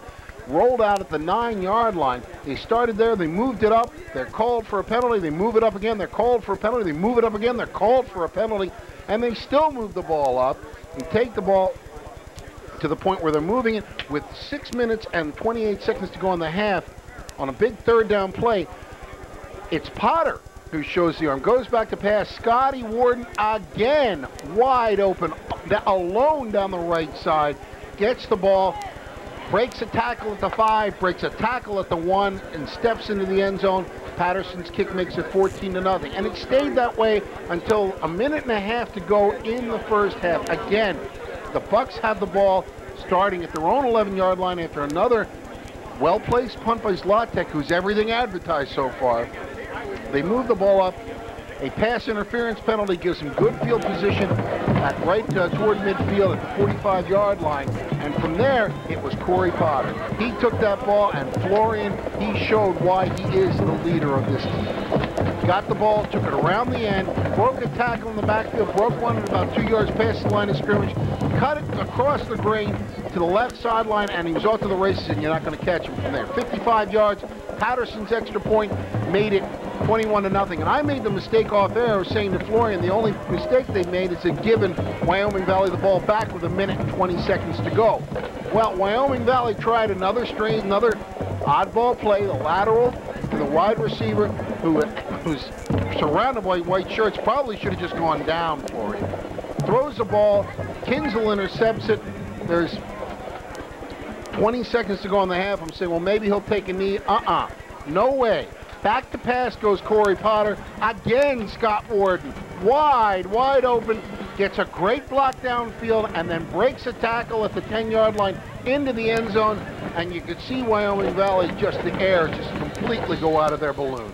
So we are at halftime. It's 28-0. We'll take a break and be ready for the third quarter kickoff right after these messages. Don't you dare go away.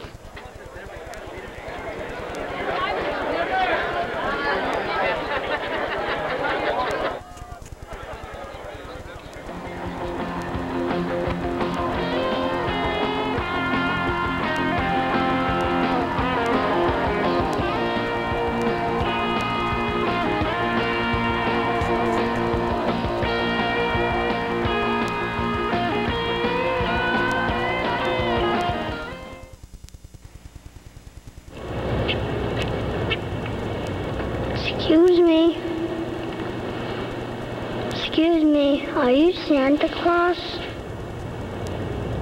I heard you might be him. If you are him, here's my list. Help the Marines make Christmas possible for less fortunate children. Donate a new toy to Toys for Tots. Here's Santa Claus. When my son, Kevin, joined Little League, he wasn't exactly the best player on the team.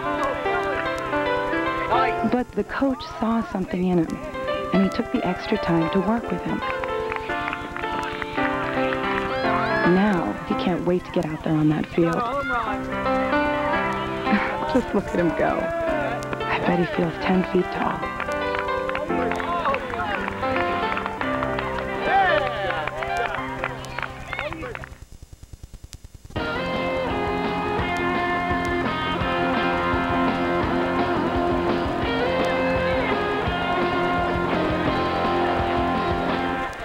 Welcome back to Wilkesboro Memorial Stadium. About to start play here in the second half. Florian Start Kemp. today's ball game. Wyoming Valley West, you have the choice and did receive. Is that correct?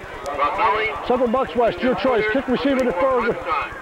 You want the ball. Which way do you want kick? You got to defend the board. Stand your backs over here, please.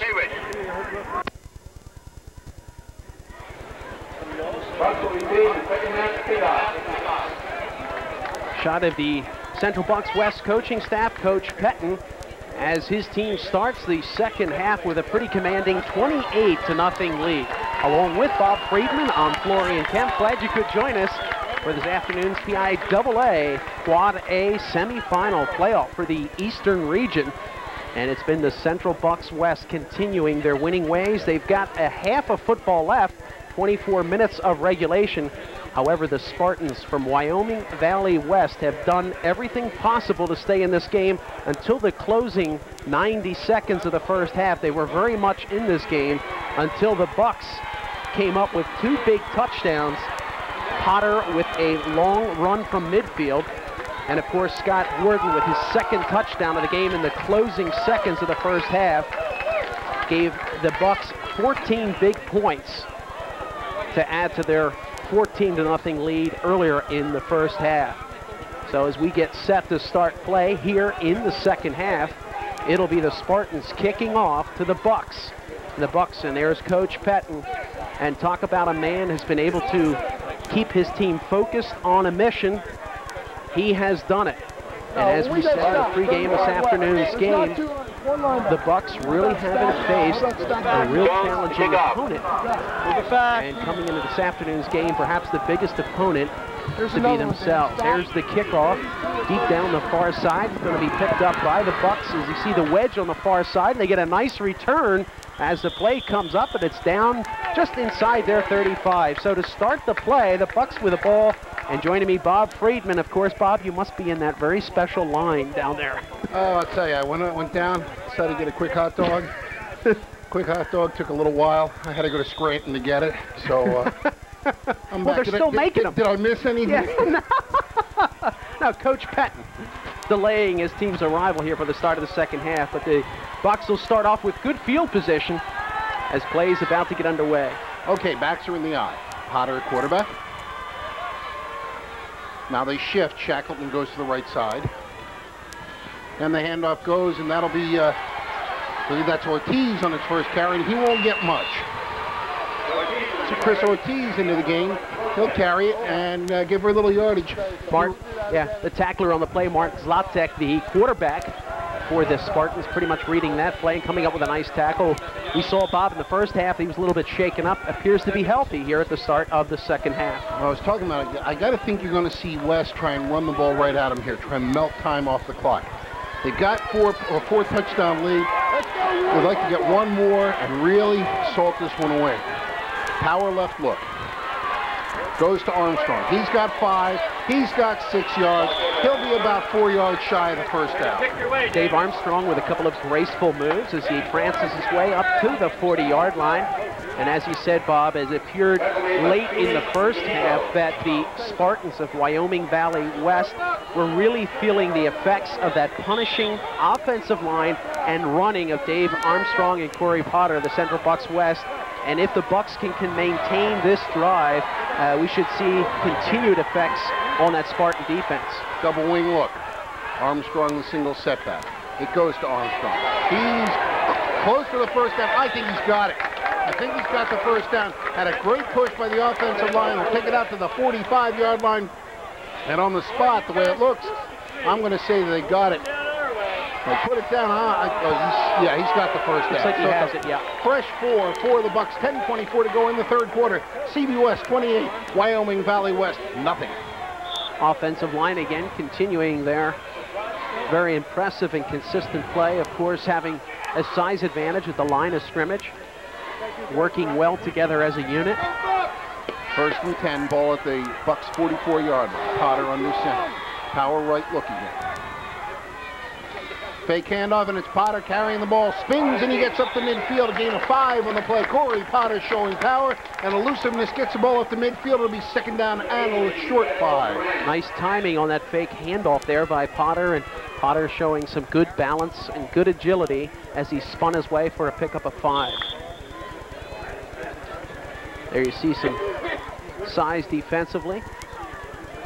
Good look at the defense. Matt Jones there leading it up, and also for the Spartans, James Moran.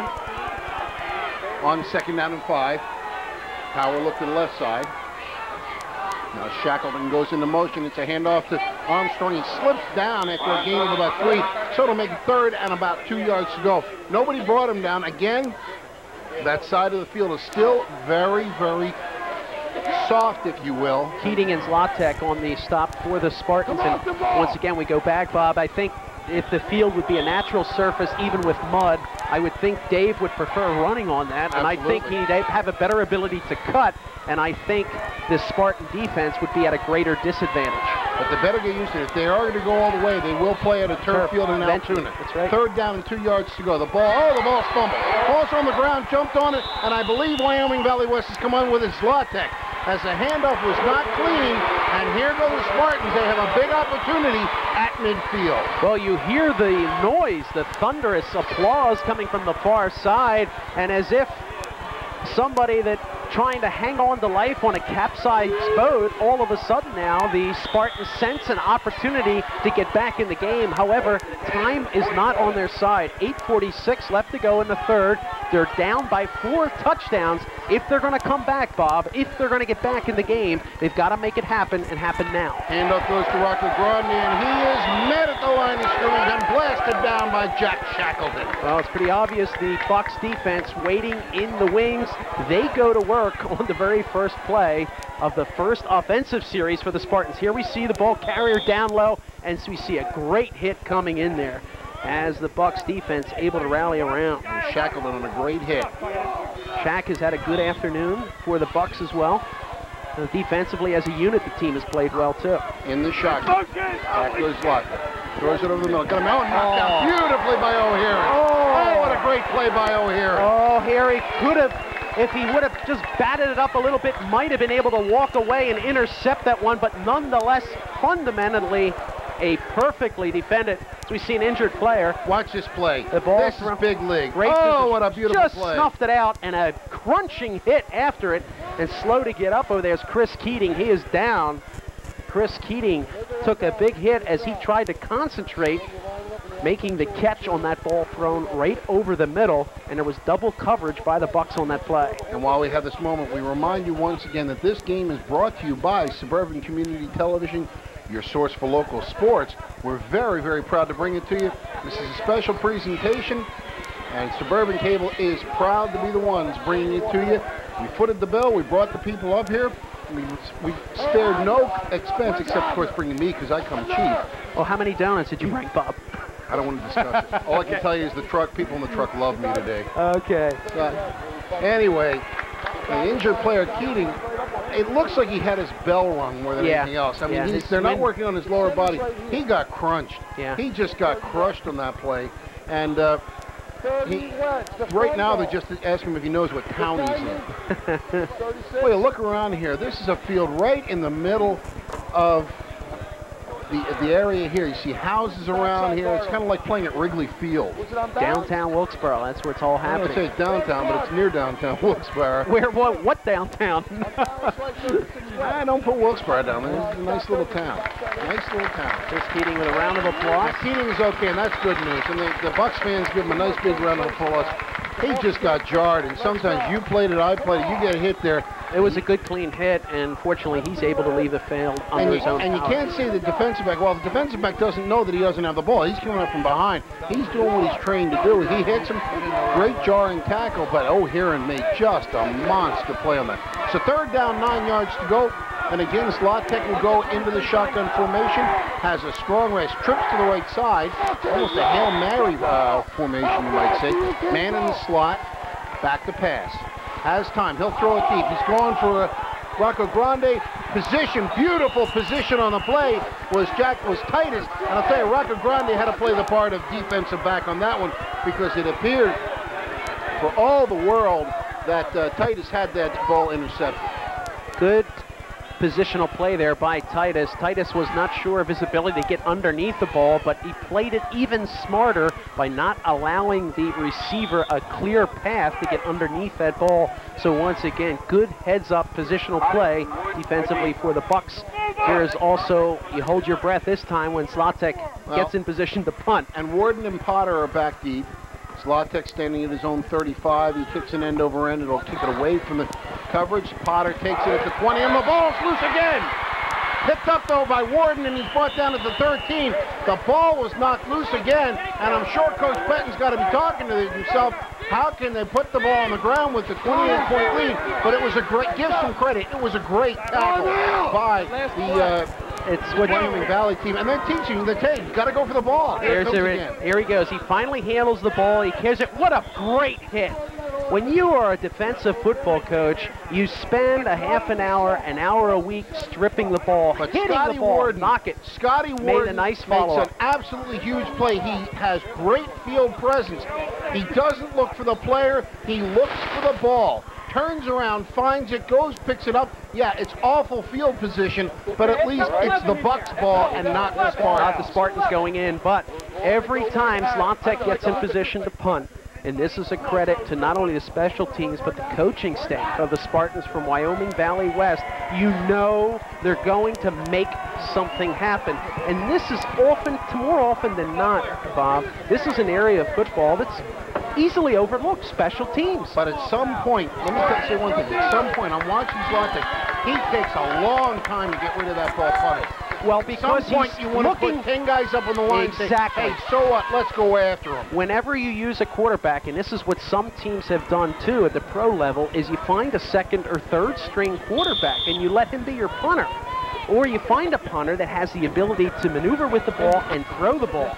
And a lot of times it becomes very effective when you're in a crunch situation, when you have a guy back there says, wait a minute, either to snap his fumble or there's an opportunity to make a pass to get that first down or touchdown. Potter under center, backs her in the eye. Handoff goes to the tailback. Carrying the ball, he breaks it open. He could go all the way. This is Scotty Warden. If he can outrace him, he is going to go. 87 yards untouched. Touchdown, Warden. Central Bucks West, and Baby Richmond's in the back. Well, I don't think if you would have said that Warden would play such a key role in today's game, you would have said, huh? But no, Scott Warden has had opportunities, and every opportunity that has come his way, he has turned it into a big plus, I should say a mammoth plus for the Bucks this afternoon. Let me not only give him the hat trick earlier for his receiving, but that is his third touchdown of the afternoon. And let me say this again because it doesn't get enough airtime. I know it's not fair, but you know, this is the way it is, and when you're a lineman, you understand this. Joe Wilson, Ben Carver, Matt Velitis, John Wilson, Adam Dumrod, and Greg Ward doing the job up front. The kick is up. It's good with 7:46 to go in the third quarter.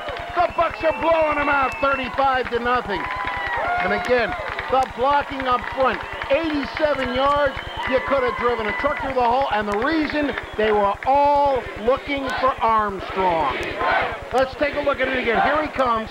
Now he gets up in the secondary, and the only thing that's going to stop him is he slips on the turf because you're not going to catch Scott Warden. Now you said, you know, Scott Warden, our unsung hero. I have been to enough Bucks games to watch Scott Warden. Scott Warden is a great football player. He has made some incredible plays, including a touchdown run against Plymouth White Marsh last week, where for all the world, he was stopped. The 5 yards that guy had it pinned with his leg. He broke loose of that tackle. He first jumped over the pile and then got a hit on the leg, and he was held, and he dragged the man about 2 yards, broke the tackle, burst into the secondary win. This one, he didn't have to break any tackles. He was gone. The blocking up front was spectacular, and I guess Patterson's gotten leg weary because now we're back to Ward, I think, kicking off again. So the Bucks continue to punish the Spartans. They're up 35-0. And Bob, as you mentioned, the key players that you would expect, Potter and Armstrong getting the job, but the Bucks also stacked with numerous other individual talents. This afternoon they played well as a team. That's why they're up 35-0. Ball is kicked off and carried back to about the 35-yard line by James Mack. And it is there that the beleaguered Spartans of Wyoming Valley West will take possession. They trail 35-0, and I don't think they know what hit them. That's exactly right. Just as we saw a few minutes earlier, Chris Keating, as he felt on one of those punishing hits coming across the middle, I feel as a team, the Spartans from Wyoming Valley West felt that way near the end of the first half.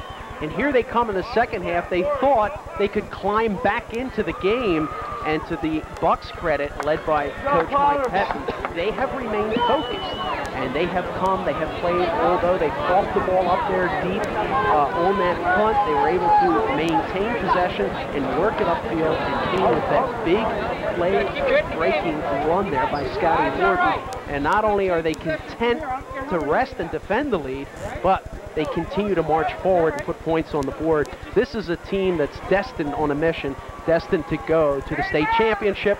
However, they've got to be cautious and continue to progress the way they've done throughout the season, and that's step by step, game by game. Dave Armstrong, I don't know if he has an injury or whatever, he's off the field and he's to the back bench. So he's not playing right now.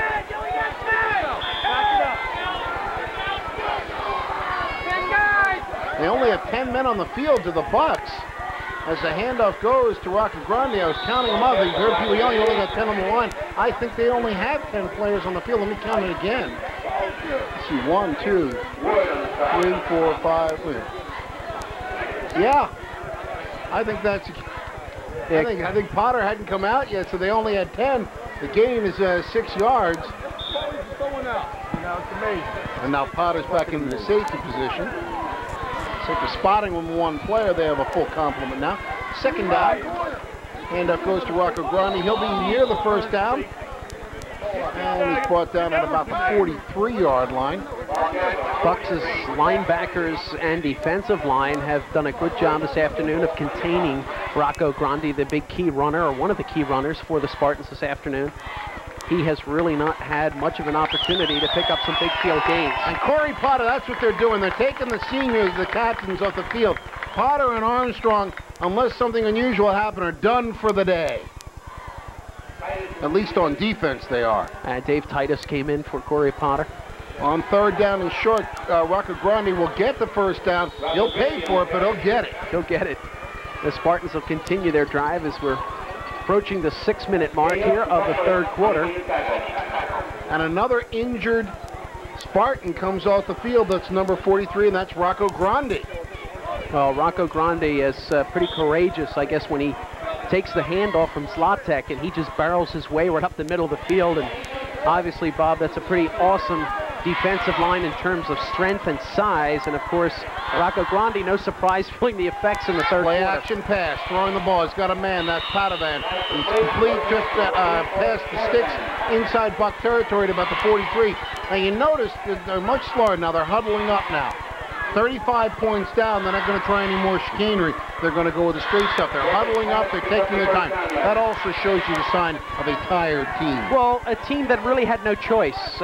They came in with great respect. They had no illusions that by far the Bucks of Central Bucks West are a superior team. However, they realized they had some outside shots.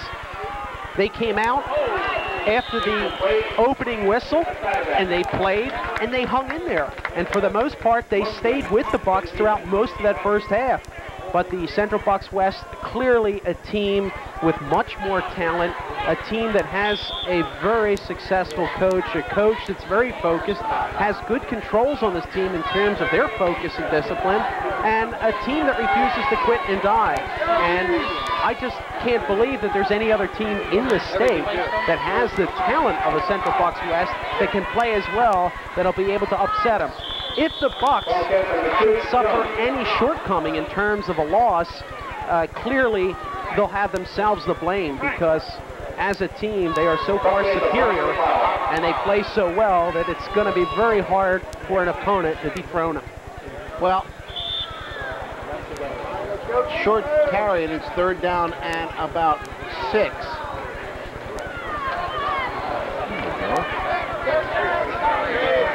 Third and 6 as the Bucks will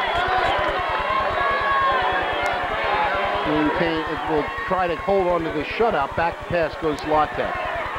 Under a rush, he gets out to the left side, gets around the end. He'll run for it, and he's pushed out of bounds shy of the first down. good pursuit. Zlatek, great coverage by the Bucks. Yeah, Bucks really not giving Zlatek first in the secondary, getting the job done. Zlatek did have time to fire a pass, but he shows a tremendous amount of maturity on his decision. Here he is, coming down to the near side in pursuit, trying to get that first down, but good pinching there by the linebackers, forcing him out of bounds before he gets, and they're going to bring the chains over, but it appeared to Bob and myself as though he would be short. But let's see where the ball's spotted, and let's see what officially happens. Well, I'll tell you, they gave him a real good spot there. But Zlatek, Bob, shows a lot of maturity at this level in being with his ability to make a quick decision under pressure, and a quarterback that plays with a lot of confidence. And of course, when he realizes he doesn't have an opportunity to throw a pass that has a 90-95% chance of being completed, he either holds onto the ball or downs it or throws it out of bounds. So 4th down and short. Looking at some new faces into the game. Jacob Blumgren is into the game. Dave Edwards is also into the game. Looking at, they put some of the second string players. Ortiz in. Edwards is taking Potter's place. So it's 4th down and very short. We've got to think Zlatek will call his own number here. You got an eye, and you've got receivers on both sides, twin on a far. And it is a handoff, and they'll get the first down. Carrying the ball for first down yardage is James Mack. It'll be a first down for the Spartans. We have 4:42 to go in the 3rd quarter. It has been all Central Bucks West, 35-0. They led it to half, 28-0, and then an electrifying 87-yard run by Scott Warden, untouched. Here's to the 35-0 lead, and Wyoming Valley trying to press for their first score. Back to pass, help play action. Throwing it, wing, he's got Padovan. Padovan catches it at 15, he's down to the 10-yard line. Nice pass by Zlatek to Matt Padovan. Padovan, a junior receiver. He will be back next year. Zlatek, this is could be his final game. Zlatek, of course, it shows you how dangerous he is when he has a little bit of time and he has at least one target downfield. He is a very accurate passer, throws the ball with nice zip and also nice placement. You notice where he delivers the ball, Bob. The defense really has no chance of intercepting that at all. 1st and 10, the ball at the 11-yard line. Back to pass, Zlatek throws out into the flat. He's got a man to the 5. He's into the end zone. Touchdown, Wyoming Valley West. Matt Jones with the touchdown. And with 4:02 to go in the 3rd quarter, the Spartans are on the board. Zlatek that time, a quick short release outside. Jones doing a nice job getting in position. And there you see the Spartans sideline. Fans have shown up for this afternoon's game. There's Jones, the scorer of the touchdown, and they will go for the extra point. And this will be Matt McCormick to attempt the extra point. It's down, it's spotted, it's kicked, it's whoa, it's way Looks like we got a flag on the play. Gee, what a surprise. We almost forgot about them in the second half. Oh, we've only played 8 minutes. So let's see what the call is. West may have been offside on it.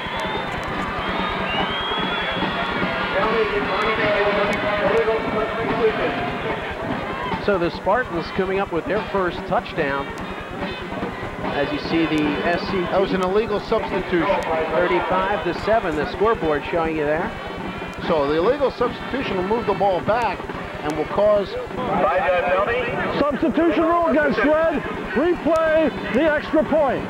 So McCormick showed a big leg on that extra point. And I bet you can almost... I would be shocked if they don't try an onside kick. Because West, if one weakness, Ty, it's popped up, it's good. But if there's one weakness West has shown, it's been on the onside kick. Abington showed it, we showed it a couple weeks later. So I'm thinking they got nothing to lose. They got to try. You almost have to try the onside kick. Well, if you're the Bucks of Central Bucks West, you need to welcome that. You want to head into the next round of games and realizing as you get closer and closer to the final, to the championship, that you're going to get into a game situation where winning or losing might be determined by an onside kick. You want to not only be able to offensively execute one, but defensively, you want to have a great hands team. And this is where the Bucks coach right now, special teams coach, is getting him down there, of course, under the direction of Coach Mike Pettin. Say, hey, wait a minute, guys. You know, special teams, we've sort of been less than perfect this afternoon. Be prepared for an onside kick, or be prepared for just a swift kick right down the middle of the field. I want you to concentrate who's going to make the return. Concentrate. Don't fumble the ball. Don't give it away. Basic things first.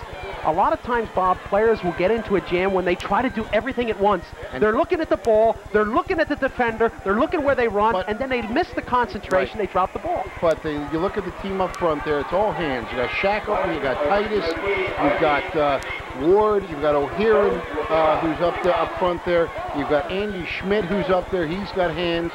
You've got, in the second line, Mario Palena, also who can do it.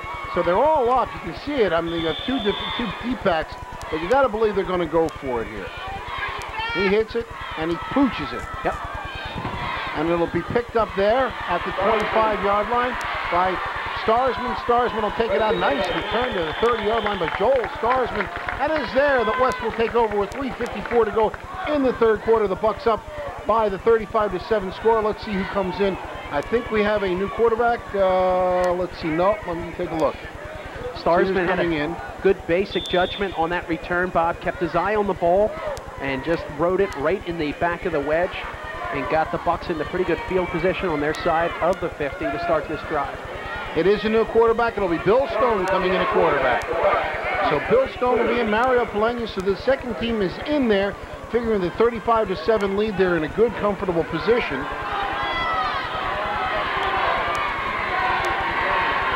Of course, Armstrong's still in there, and it goes to Palena. He can't get out of the backfield.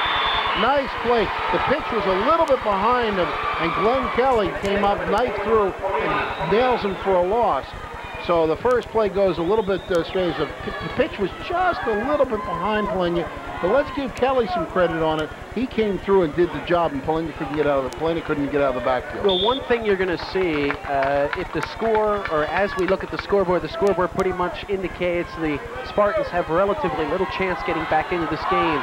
But to their credit, they're a team that refuses to die. They will continue to play hard on every play. And you can bet, Bob, that instruction is coming by way of Coach Cantafio. Brian Buckley now in the backfield. I mean, it's he who carries the ball. He'll get about 3 back, so it'll make a third and the original 10 yards to go. And the Bucks content to melt some clock down, see what they can do. Now it's 35-7. You don't want to give it up too soon, because this team, you just saw it, they can strike very quickly. And what's interesting, despite being down 35-7, the defense, they're still playing inspired. You know, when Zlatek gets the ball offensively for the Spartans, he's going to make something happen. So you just can't count this team down and out. Backs are in the eye. It is playing let's see who's got the ball now. And that was Ortiz, and they will hold. And for the first time in the game, the Bucks will have to punt the ball away. Still a lot of time, folks. You got 2 minutes and 20 seconds to go in the third quarter, and you got the entire fourth quarter. But Coach Pettin wants to give his second team a chance to see about the second team defense in. It's going back to punt. Now this is an area of special teams where the Bucks really haven't had much experience this afternoon. Danny Jarrett can kick. And he gets it away. Look at that. Oh, a beautiful high spiral taken back at the 27-yard line, and he won't get back to the 35-yard line. A great kick. Matt Jones could only wait for it to come down, and he gets it, and by that time the coverage was all over him. Yeah, good coverage. The Spartans will get the ball at the 38-yard line, or 33-yard line, I beg your pardon. On that particular play, Bob, no parting of the Red Sea on the punt coverage team, allowing the opponent to go right up the middle of the field. Absolutely. So, ball at the 33-yard line. 1:48 to go in the third quarter. Wyoming Valley trailing CB West 35-7. Zlatek with a deep handoff. And nice job by Rucker Grande, who looked like he was really badly injured. Back in, he was hitting the backfield, but he manages to squirt through and gain about a yard. That's a tough run. Tough run, but good defensive pursuit, as we saw about 5 or 6 yellow helmets crunch on the ball carrier just as he got past the line of scrimmage. So on second down, actually they're going to say he got only about a yard, if that. Said his knee touched earlier, and that's to make it 2nd and 10. The ball still at the 38. Handoff, no, it's play action. Back to pass. And he throws it behind his receiver, Padovan. It'll be 3rd and 10. He had him there, but threw it a little bit behind him. That's a case of trying to do too much. It's a good opportunity, Bob. It's not too often that some of the younger players on a high school team or some of the second stringers get an opportunity to get some game experience in a playoff caliber game. Well, you know, what's impressing me about Zlatek is not just that he's got a very quick release. You know, Sonny Jurgensen had a great quarterback. Joe Montana, great quick releases. You can't sack a kid like this too frequently because he does have such a quick release. Now he lost it toward the sideline. There's a struggle for the ball, and I think they came up with it. Yeah. Oh, a great catch. Oh, what a great catch by Matt Jones. It looked like the Bucks were going to have a chance to intercept it, and underneath that ball was Dave Edwards, and Dave thought he had it, and then Matt Jones sort of jumped up just a second before, and he had great possession of it. And for Jones, that was quite an athletic feat because he was sort of not only running backwards, he was sort of sideways, he was in the air, and he was twisted. And a lot of times you see guys kind of fumble that ball once they have it, but no, he held on to it with a good grasp. So Zlatek hasn't moved inside the 45-yard line of the 43. Play action pass. Zlatek back. He steps up. He throws. He's got a man wide open down the right sideline to the 30, 25, 20-yard line, and out of bounds goes James Mack. Well, the Spartans are on the move. You asked me for one word to describe that play by Zlatek, it would be smooth. Smooth as peanut butter without the chips, because you see Zlatek, at the moment he began to move, he had no option. He begins to put his head down, the ball is in one hand, and all of a sudden he sees 2 white jerseys. He draws the defenders to him. In the meantime, he frees up the receiver on the far side. He doesn't try to zip it, he just lobs it there. The receiver has clear sailing, and away they go for the first down. On the keeper, Zlatek won't get to the 15. The ball's loose. Could be the ground. There's a scramble for the ball. Yeah. No, they're going to call it a fumble, and it's picked up, fortunately, for the Spartans by Matt Jones. Oh, the Bucks looking really impressive defensively right up the middle that time as they had Zlatek all covered down. They forced him down to the ground. I thought maybe the ground might have caused that fumble. No, the officials, the officials, let's take a look at it. Now, he's not down yet. That ball's knocked loose, and the side judge had a perfect view of it as they struggle there for the ball, unable to come up with Dave Edwards, and there was Jones right at Johnny on the spot. It's a loss, but they do maintain the ball. Actually, it's not a loss. It's about even up, and we have come to the end of the 3rd quarter. We have finished 36 minutes of play of this Eastern semifinal game at Wilkes-Barre Memorial Stadium. The crowd is on their feet for CBS as they lead 35-7. We'll take a break and be back for the final 12 minutes. Don't go away.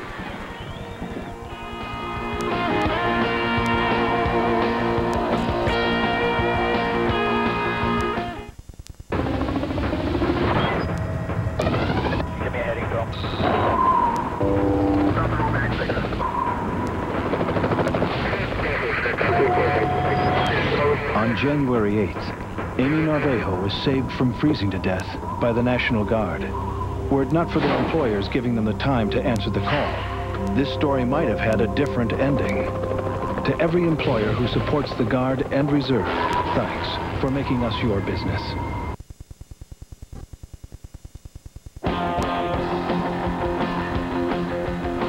And we are back for the start of the 4th quarter. Back to pass. Under a rush, rolling to the right is Zlatek, looking for a receiver. He'll loft it to the end zone. Is it caught? Yes, caught. No, they say he dropped it. They say he didn't have it, and Jones is all over the official. He's got to watch it. He could have a flag call thrown at him, but Jones looked like he had it. Boy, the trailing official said, no, the ball hit the ground. So instead of a touchdown for Wyoming Valley, it'll be 3rd down and 10.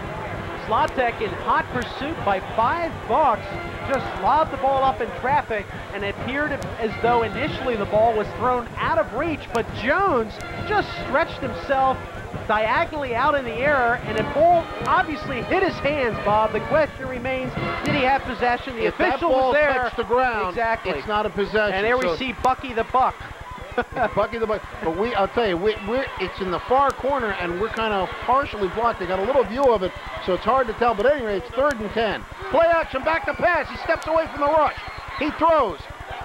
It's up for grabs. It falls through, and it's going to be knocked to the ground. Oh, almost a great catch. That ball touched 3 different players on both teams, and either team would have caught it. Would have been a big play, either offensively or defensively. Zlatek did a great job because they blitzed him. He was about to be sacked. Away. Let's take a look. Here's the pass. It touches 1, 2, and 3.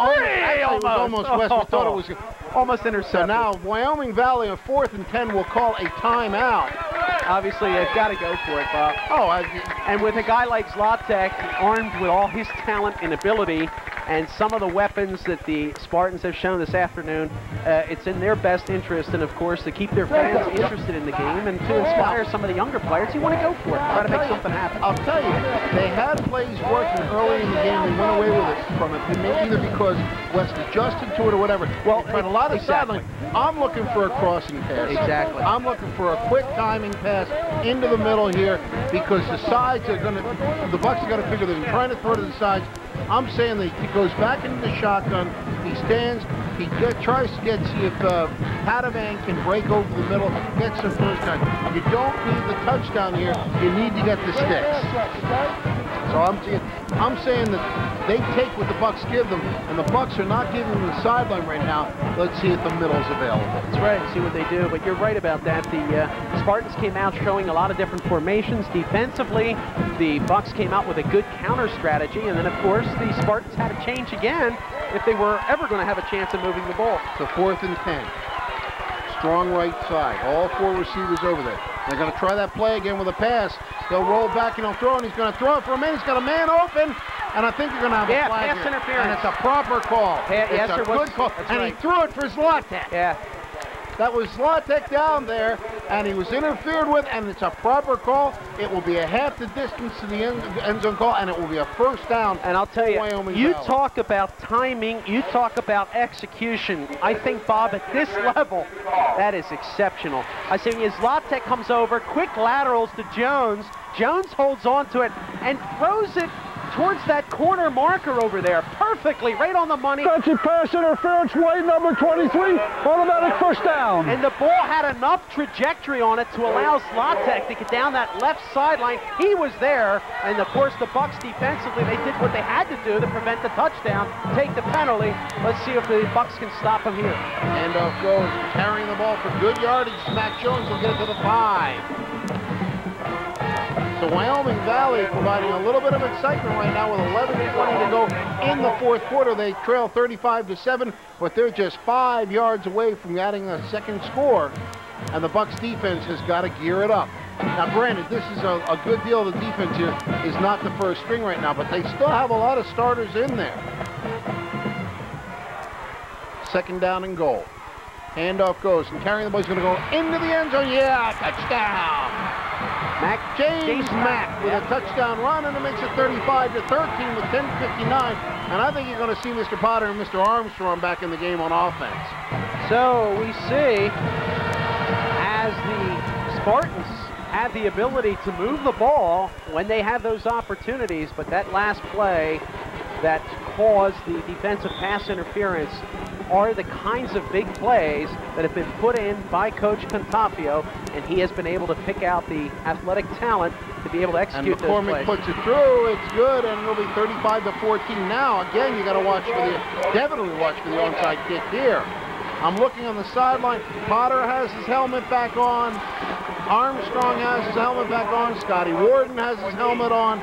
They're all, you're going to see them back in the game now because there's 10:59 to go. It's a lot of time. You saw how fast they scored. They're 3 scores down right now. That's the point I want to make. And once again, this is another characteristic of a Contafio-coached side, is that despite being down 35-0, when they have a chance to claw back into the game, and you give them that, they're never going to give up until the time expires. And as the point you just made, Bob, there's quite there's a lot of time left to go in this game for them to get more points on the board. Coach Pettin is aware of that. He's going to do everything he can to prevent the Spartans from getting back. But it's amazing. After each touchdown the Spartans score, it's amazing how much better they play on the field. We saw after the first half, towards the end there, when those first 2 touchdowns were scored, the team came out. You mentioned the error was out of their bubble. and they kind of played like a team that was destined to lose. All of a sudden now they get 2 touchdowns, and they feel very much in this game, and all those injuries and sore legs and heavy legs they had just a few minutes earlier have all of a sudden disappeared. Matt Jones approaches the ball. He'll kick the ground ball, the squib. That's a roller. Style, and it's a fortunate one for CB West, carrying it right through the line. Breaking a tackle is Scotty Warden, and he almost broke it. Oh, Scotty Warden again, having the day of his life. Picks the ball up, goes for a seam, and almost broke it all the way. And the Bucks have the ball at the 46-yard line, and here comes Corey Potter. Scotty Warden, we can't say. We're going to have a chance to talk with Scott in the post game after this afternoon's game. And, you know, sometimes, Bob, you wake up in the morning, and no matter what you do, you feel so good. You feel, wait a minute, oh, it's my day. And I just wonder if Scott, when he got up this morning, if he felt that way at breakfast, that, hey, Mom, it's going to be my day today. But it has been. Flag is down on the side. We may have illegal pursuit. I don't think they were set for a full second, Florian. So this may come back 5 yards. Armstrong will carry it for 4, but I think they're going to move West back 5 yards. I don't think they were set the full second. They're talking it over. And that's what it is. I watched the hands come down. They had to be set for 1 full second. And what happened was it appeared... Dead ball foul prior to the snap. It's first down. So it'll be 1st and 15. Again, you have that first team back in the game as they now lead 35-14. Armstrong the setback, Shackleton over there. Strong right, look. Handoff goes to Armstrong. He'll get 2, maybe 3 yards. And again, they'd like to get another score, but again, if they can take 3-4 minutes off the clock, get a first down or 2, that would be also satisfactory. That's right, Bob. The other thing they've got to worry about is people like Armstrong, Potter, the late stages of the game, a game that's clearly theirs, unless for some unforeseen reason the Spartans climb back into the game and steal it away, which is unlikely.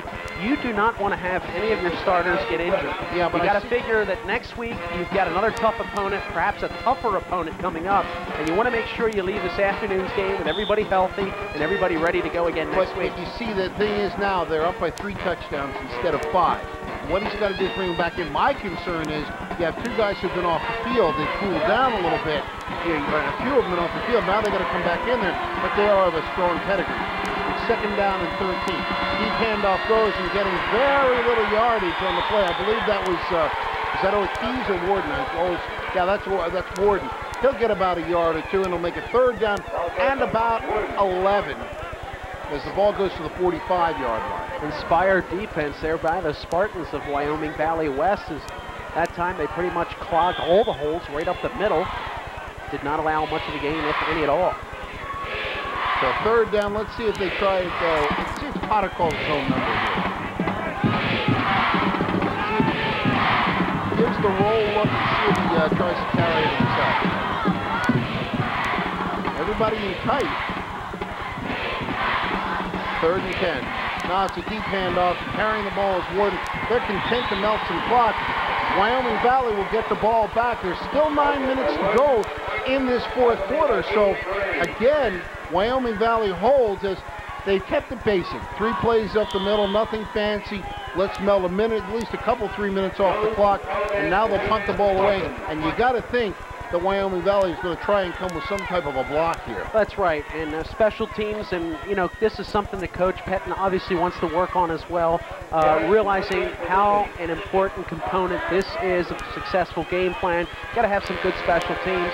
Here's the punt team. Jarrett gets a good snap. He gets it away. Another, not as good as the last one, but it'll take a sideways bounce and it'll roll dead at about the 21-yard line as Wyoming Valley smartly allowed that ball to bounce. Exactly. I wanted to point that out. You could see the player begin to move towards the ball and said, uh-oh, wait a minute, it's going to fall short. Coverage team is down. I'm not even going to chance this one. In fact, he didn't want to touch it, didn't want to risk that fumble, and as a result, made the right decision. Now, again, you have 8.5 minutes to go in regulation. This is still not in the bag yet. They're 3 touchdowns up are the Bucks. This is a big possession. And the Bucks starting defense is back into the game again. Man in the slot, back to pass, pumps, looks, throws. He'll throw it up, and it's going to be way out of bounds. The coverage was there. Yeah, coverage was there, especially in the secondary. Zlatek had a little bit of time, but defensively, the Bucks formed a nice pocket, a nice shell, so Zlatek had no option to run, and he recognized that, and he figured, hey, wait a minute, I'm going to throw the ball away. Instead of deliberately throwing away and taking intentional grounding, he smartly goes for the sideline just in case a receiver happens to break free. Right. Once again, showing great maturity in the decision-making process by this young quarterback. Backs in the eye behind Zlatek. On second down, handoff to the deep back, breaking the tackle, coming to the outside. He'll get 5, 6, 7 yards. A nice carry on the play by Mac Jones, as the Bucks, looking for the pass, didn't have the run stop, and it's a nice game. I'll talk about, it's unfortunate the Spartans will lose Zlatek to graduation, but this Matt Jones appears to be a real future leader next year for the Spartans. He's a junior, and I'll tell you, comes back too. He can run, he can catch, he can fly, he can defend. He's a pretty good all-around athlete, and obviously Coach Contafio will have a nucleus of a good team to come back next year and have another opportunity to get into the PIAA playoffs. James Mack carries the ball. He will be close to the first down. It is a first down. So they continue to move the ball at this late stage of the game. But what the Bucks are saying is, yeah, if you're going to score, fine. You're going to do it 8 yards at a time, 6 yards at a time. Because by the time you put the ball in the end zone, we don't want to allow the big play. There's 7.5 minutes to go right now. If you score again, fine, but you're not scoring with more than 5 minutes to go on that scoreboard. Prevent defense, they call it, I guess. 1st and 10, now back in the shotgun. Throwing it deep, looking for a man. It's too long. It's too long. He broke it back, but I tell you, actually a nice play by Warden. Close to a holding situation, but what happened was Warden actually had position. He was actually holding against the Spartans. Holding against the Spartans. It'll take it back 10 more, and you wonder if they'll take the play or just take. Are they going to take the play? But what happened was Warden had the position. He had the deep position when the ball was thrown. The man broke in. It was number 5. That was Frank Yosh. Broke past him. Well, Warden he ran, but he sort of ran a little slower. So Yosh actually ran into Warden. Warden had the exactly what I'm calling. The back judge is not going to make that call. Holding, red number 53, repeat, first down.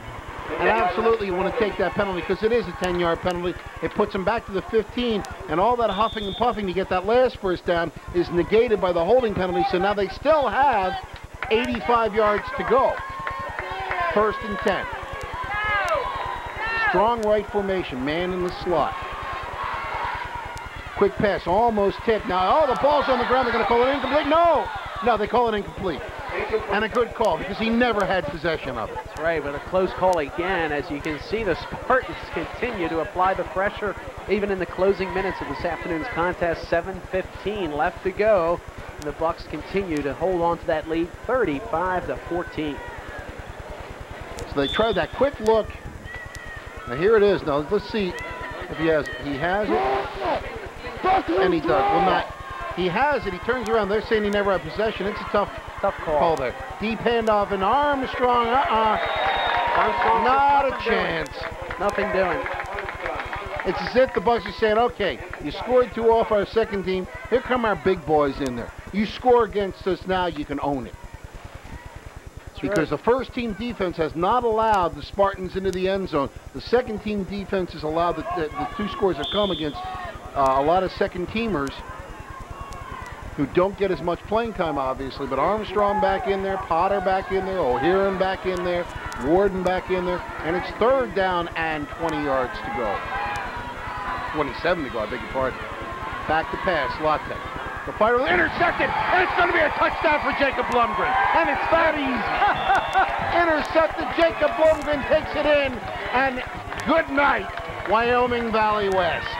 That's the big play, and once again it was pressure up front, defensive line, and Zlatek trying to force it into the situation, and good positional defensive coverage in the secondary allowed Blumgren to read that play, come up with the interception. As you take a look at the Bucks sideline, cheerleaders celebrating. This is a real celebratory mood here on this side of the field, Bob, as Blumgren, for all practical purpose, has sealed the victory. And once again, I am honored to say touchdown Blumgren. Only this time it's Jacob. Kick is up by Patterson. It's good. And with 6:27 to go, it's 42-14, as Julius Irving would say, a blow. Anyway, that's right. As you see some of the crowd, and yes, we were just talking the truck. Some of you may remember my erstwhile partner, Bob Lang. Bob Lang used to say around this time, folks, it's time to go to the utensil drawer and find the fork, because we got to stick it in Wyoming Valley West. They're done. So they might be done for this year, Bob, but you can expect the Spartans of Wyoming Valley West to be back next year, as we expect the Bucks to be back next year as well. However, the Bucks still have, I believe, a lot of season left. They got at least one game left in them, it looks like, and hopefully two, as they will play the winner of the Central Dauphin Whitehall game for the Eastern Championship. And of course, as you probably all know by now, Altoona, who many figured were to be the favorites to go to the Western as the Western finalist, they were defeated by Erie McDowell. So if when the finals are played at Altoona, it will not be a home game for one of the teams. Patterson kicks it off. He kicks it low, and it hits an up man, and it'll bounce around free. Oh, a lot of people around there, and it will be Wyoming Valley West's ball with 6:22 to go in regulation, 42-14. Central Bucks West. Jacob Blumgren, I didn't mention. What a nice play. I've talked about this before. Defensive backs will hide sometimes. Quarterback will look for zone areas. Defensive back will read the quarterback's eyes, wait until he's about to deliver the ball, and then move in. He's standing out there, but the quarterback just doesn't see him. He's hiding in coverage. When he threw that ball, I happened to see Blumgren. Blumgren, all he had to do was catch the ball, and he did, because there was nobody who was going to catch him. He stepped in, intercepted the ball perfectly, gets the touchdown, and again, now you see the first team is out. The second team will come back in again, because at this point the game is well at hand.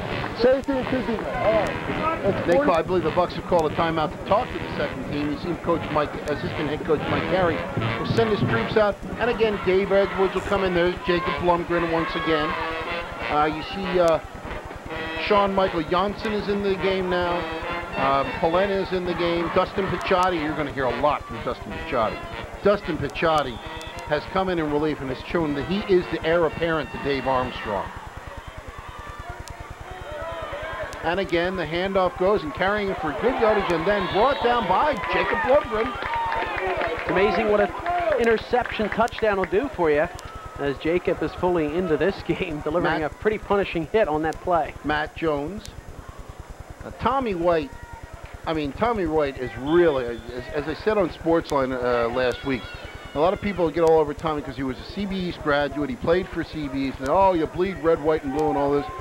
There is no bigger supporter of West at this point than Tommy White. He said, I can't see him losing all the way to the state championship game. He said, they're just so powerful, so strong. And he said, if you want to look at a player who will be a great player, look at Dustin Picciotti.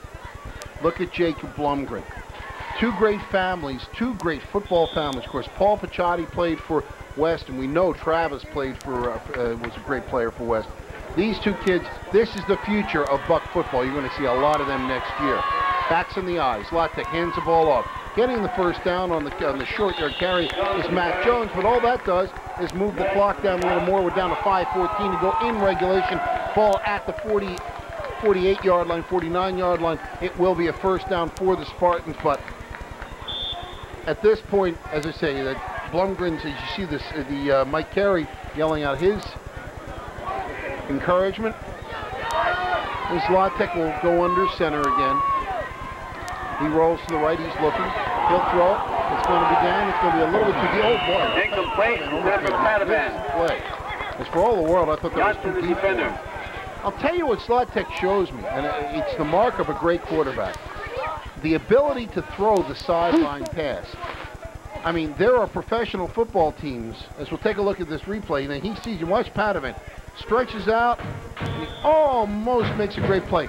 There are professional football teams that don't have quarterbacks who can throw the sideline pass. Good timing and good touch on the pass, yeah.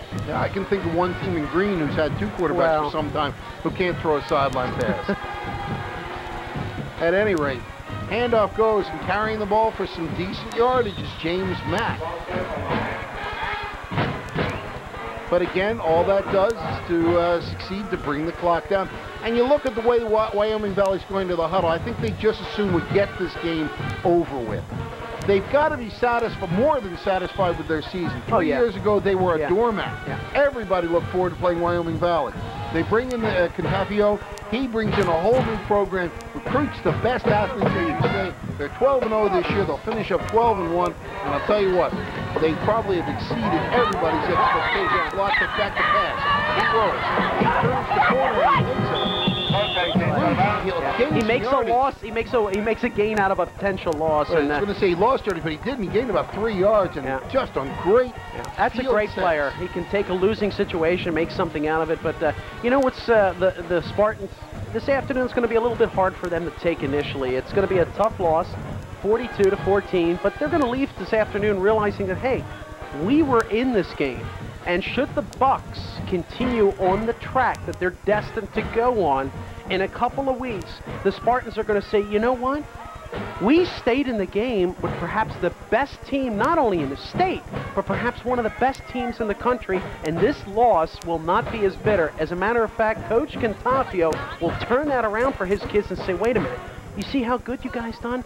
We're this much away from being a better club. Exactly. And it gives motivation for kids that are coming through your local midget football, your middle high school program, and some of the younger players returning in that off season, pound the weights, start working out, get in shape, and it really helps to solidify a program. And you liken it to what Mike Pettin Jr. is doing at North Penn. Exactly. And what he did at William Tennant prior to that. You build in steps. He comes into programs that didn't know how to win. Exactly. And he teaches, the first thing you have to teach in a program is how to win. They already know how to play. And the Bucks are a perfect example. And what I like to point out sometimes is, Bob, when the Bucks have a shortcoming, when they drop a ball, a fumble, or they have a miscue on special teams, offense, defense, whatever, they're able to maintain the focus, come around, and rectify the situation and turn it into a plus instead of a negative. That's a sign of a team that knows how to win. Just like some teams find a way to lose,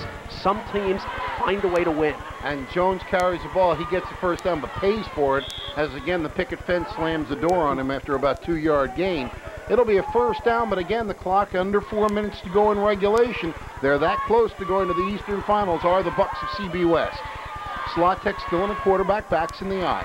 Slotek, off play action. He rolls. He gets away from one man, does a nice job to do that. He'll roll away. He'll run for the sticks, and he'll get about 5 yards. I'll tell you, the only thing that keeps Slot, and they say he's a Division I candidate. I can see that with the arm. The only thing that might keep him from playing in a big Division I program, it might be his size. He's only 6 feet 1. You look at his size, that could be a problem if you get into the Penn States or the Syracuse and so forth. The thing is, you've got to look at a kid's ability, and this is one of the areas in football that I've never understood. There's been many great talents that have been overlooked and thrown by the wayside because of this size factor or speed factor. One thing is clear, the kid is a great athlete. He has natural ability. If Penn State, Ohio State, somebody doesn't want him, a coach that's smart, a coach that has a caliber of a Contafio or a Pettin that's in a Division I school is going to take that kid that everyone else rejected and he's going to make something happen out of it. You look at a Doug Flutie, who's 5'8". The big schools, Boston College took a shot at him. Look at it. Now, he never made it in the NFL, but guess what? He just won his 3rd Canadian Football League Doesn't matter, but I believe if somebody would have made the commitment to work with him, especially in today's NFL, with a lack of quarterbacks, and I mean a lack of quarterbacks, somebody could be making it. But no, he has an opportunity to play. He's effective. He plays exciting football, passing. He makes things happen. He's making a very good living up there in the Canadian Football League. Absolutely. So you see, he's Lotek, and I'm telling you, I'm looking at him. He is by far, the best throwing quarterback I've seen this year. And I think, Bob, the point that you just made, his ability to throw, his ability to maneuver, and the way we pointed out a couple of times, his ability to make intelligent decisions. And that's a play right there. Quickly, as demonstrated right there. He was buried. With that talent, he'll be able to overcome his lack of size because he won't stand in the pocket paralyzed like we see happen many times. He'll make a decision, and he'll make chances are, if he's making the right decision at this level, he will become more confident and mature as he goes, if he so desires. You know, this part of the country, of course, is Penn State country. Of course. And you got to wonder if Joe doesn't have his eye on him. Now he's back in the shotgun. And we have a side, let's see what we have. I think we may have, Wyoming Valley may have jumped. Not having seen Penn State too often, but it's obvious that this kid's talent and ability is something that should be welcomed with open arms at Penn State. Ball start. Well, you know what? He reminds me a lot of Travis Blumgren. Travis Blumgren could throw, he could run, he was strong, he was smart, and guess where he's playing? Now, he's not playing quarterback, but he's playing at Penn State. Zlatek, back to pass.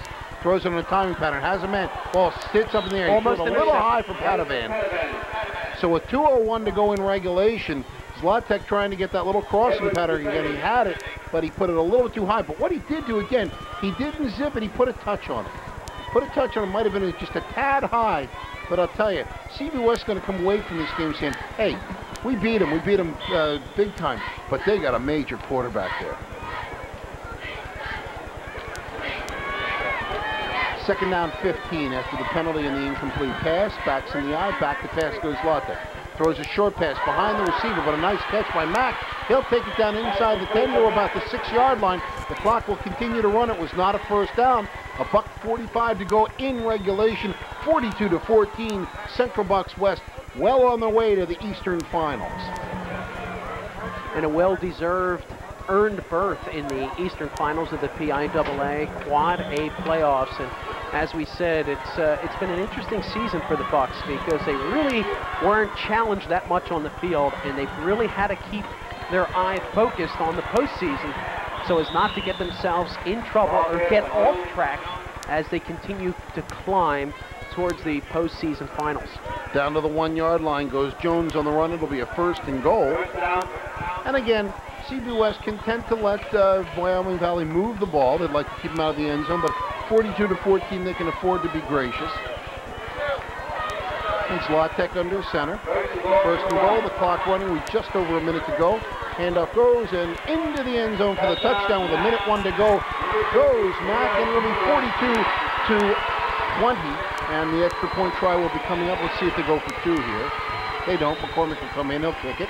Spartan fans showing a lot of spirit and enthusiasm even in the closing minutes as their team puts on their 3rd touchdown of the afternoon. And those kids deserve a round of applause despite being, I should say, blown out in the first half. And the Bucks pretty much dominated throughout the beginning of the second half. It would have been very easy for the Spartans to just throw in the towel and give it up. No, they've kept their nose to the grindstone. They kept focused, and they continue to plug away. And when the Bucks made some substitutions, Zlatek was able to gear his team up and maintain that offensive engine that they had started earlier in the first half. The only difference being they didn't score in the first half. The scoring came in the second half. And as a result, the Spartans will be left with something to look forward to for next season. But it's been left in the rearview mirror because they had the lead at the 28-0 lead at half. But you got to look back. Corey Potter once again showing why he is the leader he is. I made the comment before, and I'll say it again. I've seen Snyder.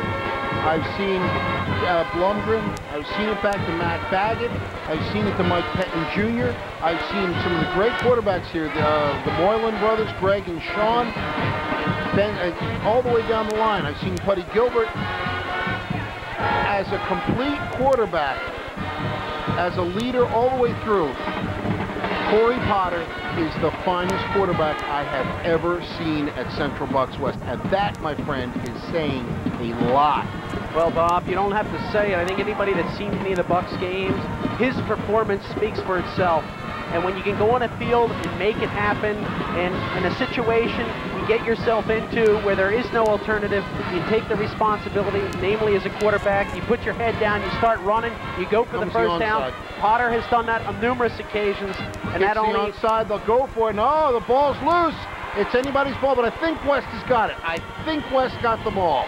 It is. It's West's ball. Corey Potter, now in saying that, I'm not smudging the pass to the quarterbacks. CB West has had some great quarterbacks. You go back to last year, Travis Blumgren. You go back to some of the great players of the past. Blumgren, Snyder, right down the line. They're great, but all I'm saying is that this kid is a true leader. Dave Armstrong, when did you think you would have a day where Dave Armstrong didn't carry the ball tremendously much, and yet they scored 42 points? And the reason Corey Potter showed the ability to throw the ball, Scotty Warden had the day of his life. And you see Corey Potter over the side talking to some of his friends and family. He's absolutely thrilled. I'm a little choked up about it myself. Obviously, with him there, he is not a quarterback now, and the quarterback now for CB West, of course, is Drew Tillman. As Florian is heading down to the field, he will talk to some of the people, and it's a delay of game with 53 seconds Dead ball. to go. Delay of game. White. First down. Of course, the officials have to get the one last flag in there. I think they're going to have to go get new flags after this. The other ones, these are worn out. It's been a flag-filled game, although the second half hasn't been quite as bad as the first. As I said, I guess somebody must have advised them at halftime that they're not being played by the flag. But actually, they've done a pretty good job of controlling the game. As darkness starts to set in, this is a field with lights, but the lights are not on. And with 53 seconds to go in the fourth quarter, we have another flag. I'm sorry, it wasn't the final flag of the game. And I think it's going to go against West again. This is the second team offense it's in, so you're going to see our third team in some cases. Dead ball. Encouragement. No, I'm sorry. Still first down. I'm wrong. I am wrong once again, which is not probably not the last time today. Encroachment by Wyoming Valley West, who also has a lot of second team players in there. And on first down, Tillman hands the ball off and carrying the ball for some decent yardage. I believe that may be Dustin Picciotti. And it is Dustin Picciotti with the carry. We're inside 40 seconds to go in regulation. Clock will continue to run. This very well could be the last play of the game. Bucks in no hurry to come out to the line of scrimmage. They lead 42-21. Tillman hands the ball off to Picciotti. He'll carry it close to the first down. And that will be the final play of the game. The clock running down, 10 seconds to go in regulation. Ladies and gentlemen, the Central Bucks West Bucks will be playing for the Eastern Championship in a couple of weeks as they come to the middle of the field, a 42-21 winner over Wyoming Valley West, who was a game opponent, but just not the match for the mighty Bucks of Central Bucks West. Final score, 42 for CB West, 21 for Wyoming Valley West. The teams line up at midfield to shake hands. We will take a quick break and we will be right back. Don't you go away. We got post-game activities coming up.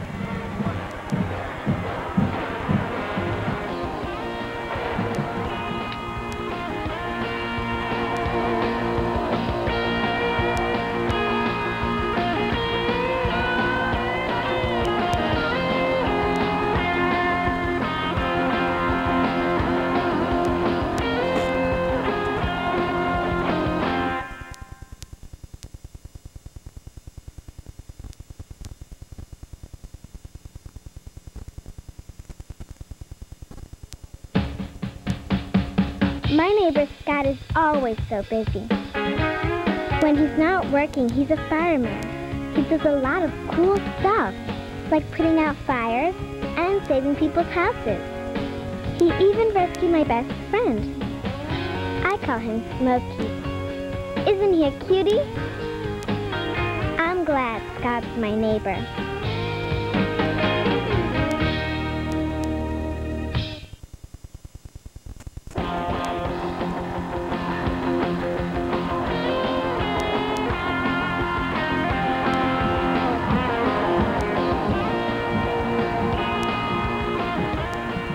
And we are back at Wilkes-Barre Memorial Stadium in Wilkes-Barre, Pennsylvania. Bob Friedman, along with Florian Kemp, who is right now on the field. As the Bucks, you saw Coach Mike Pettin looking around. You see the Bucks standing at midfield. He's talking to the team. He has a few good words to say. And a big 42-21 win in this Eastern semifinal game against the previously undefeated Wyoming Valley West. We'll get to Florian as soon as he can get to somebody to talk to a little bit. But the game really was put out of reach in the last minute and a half of the first half.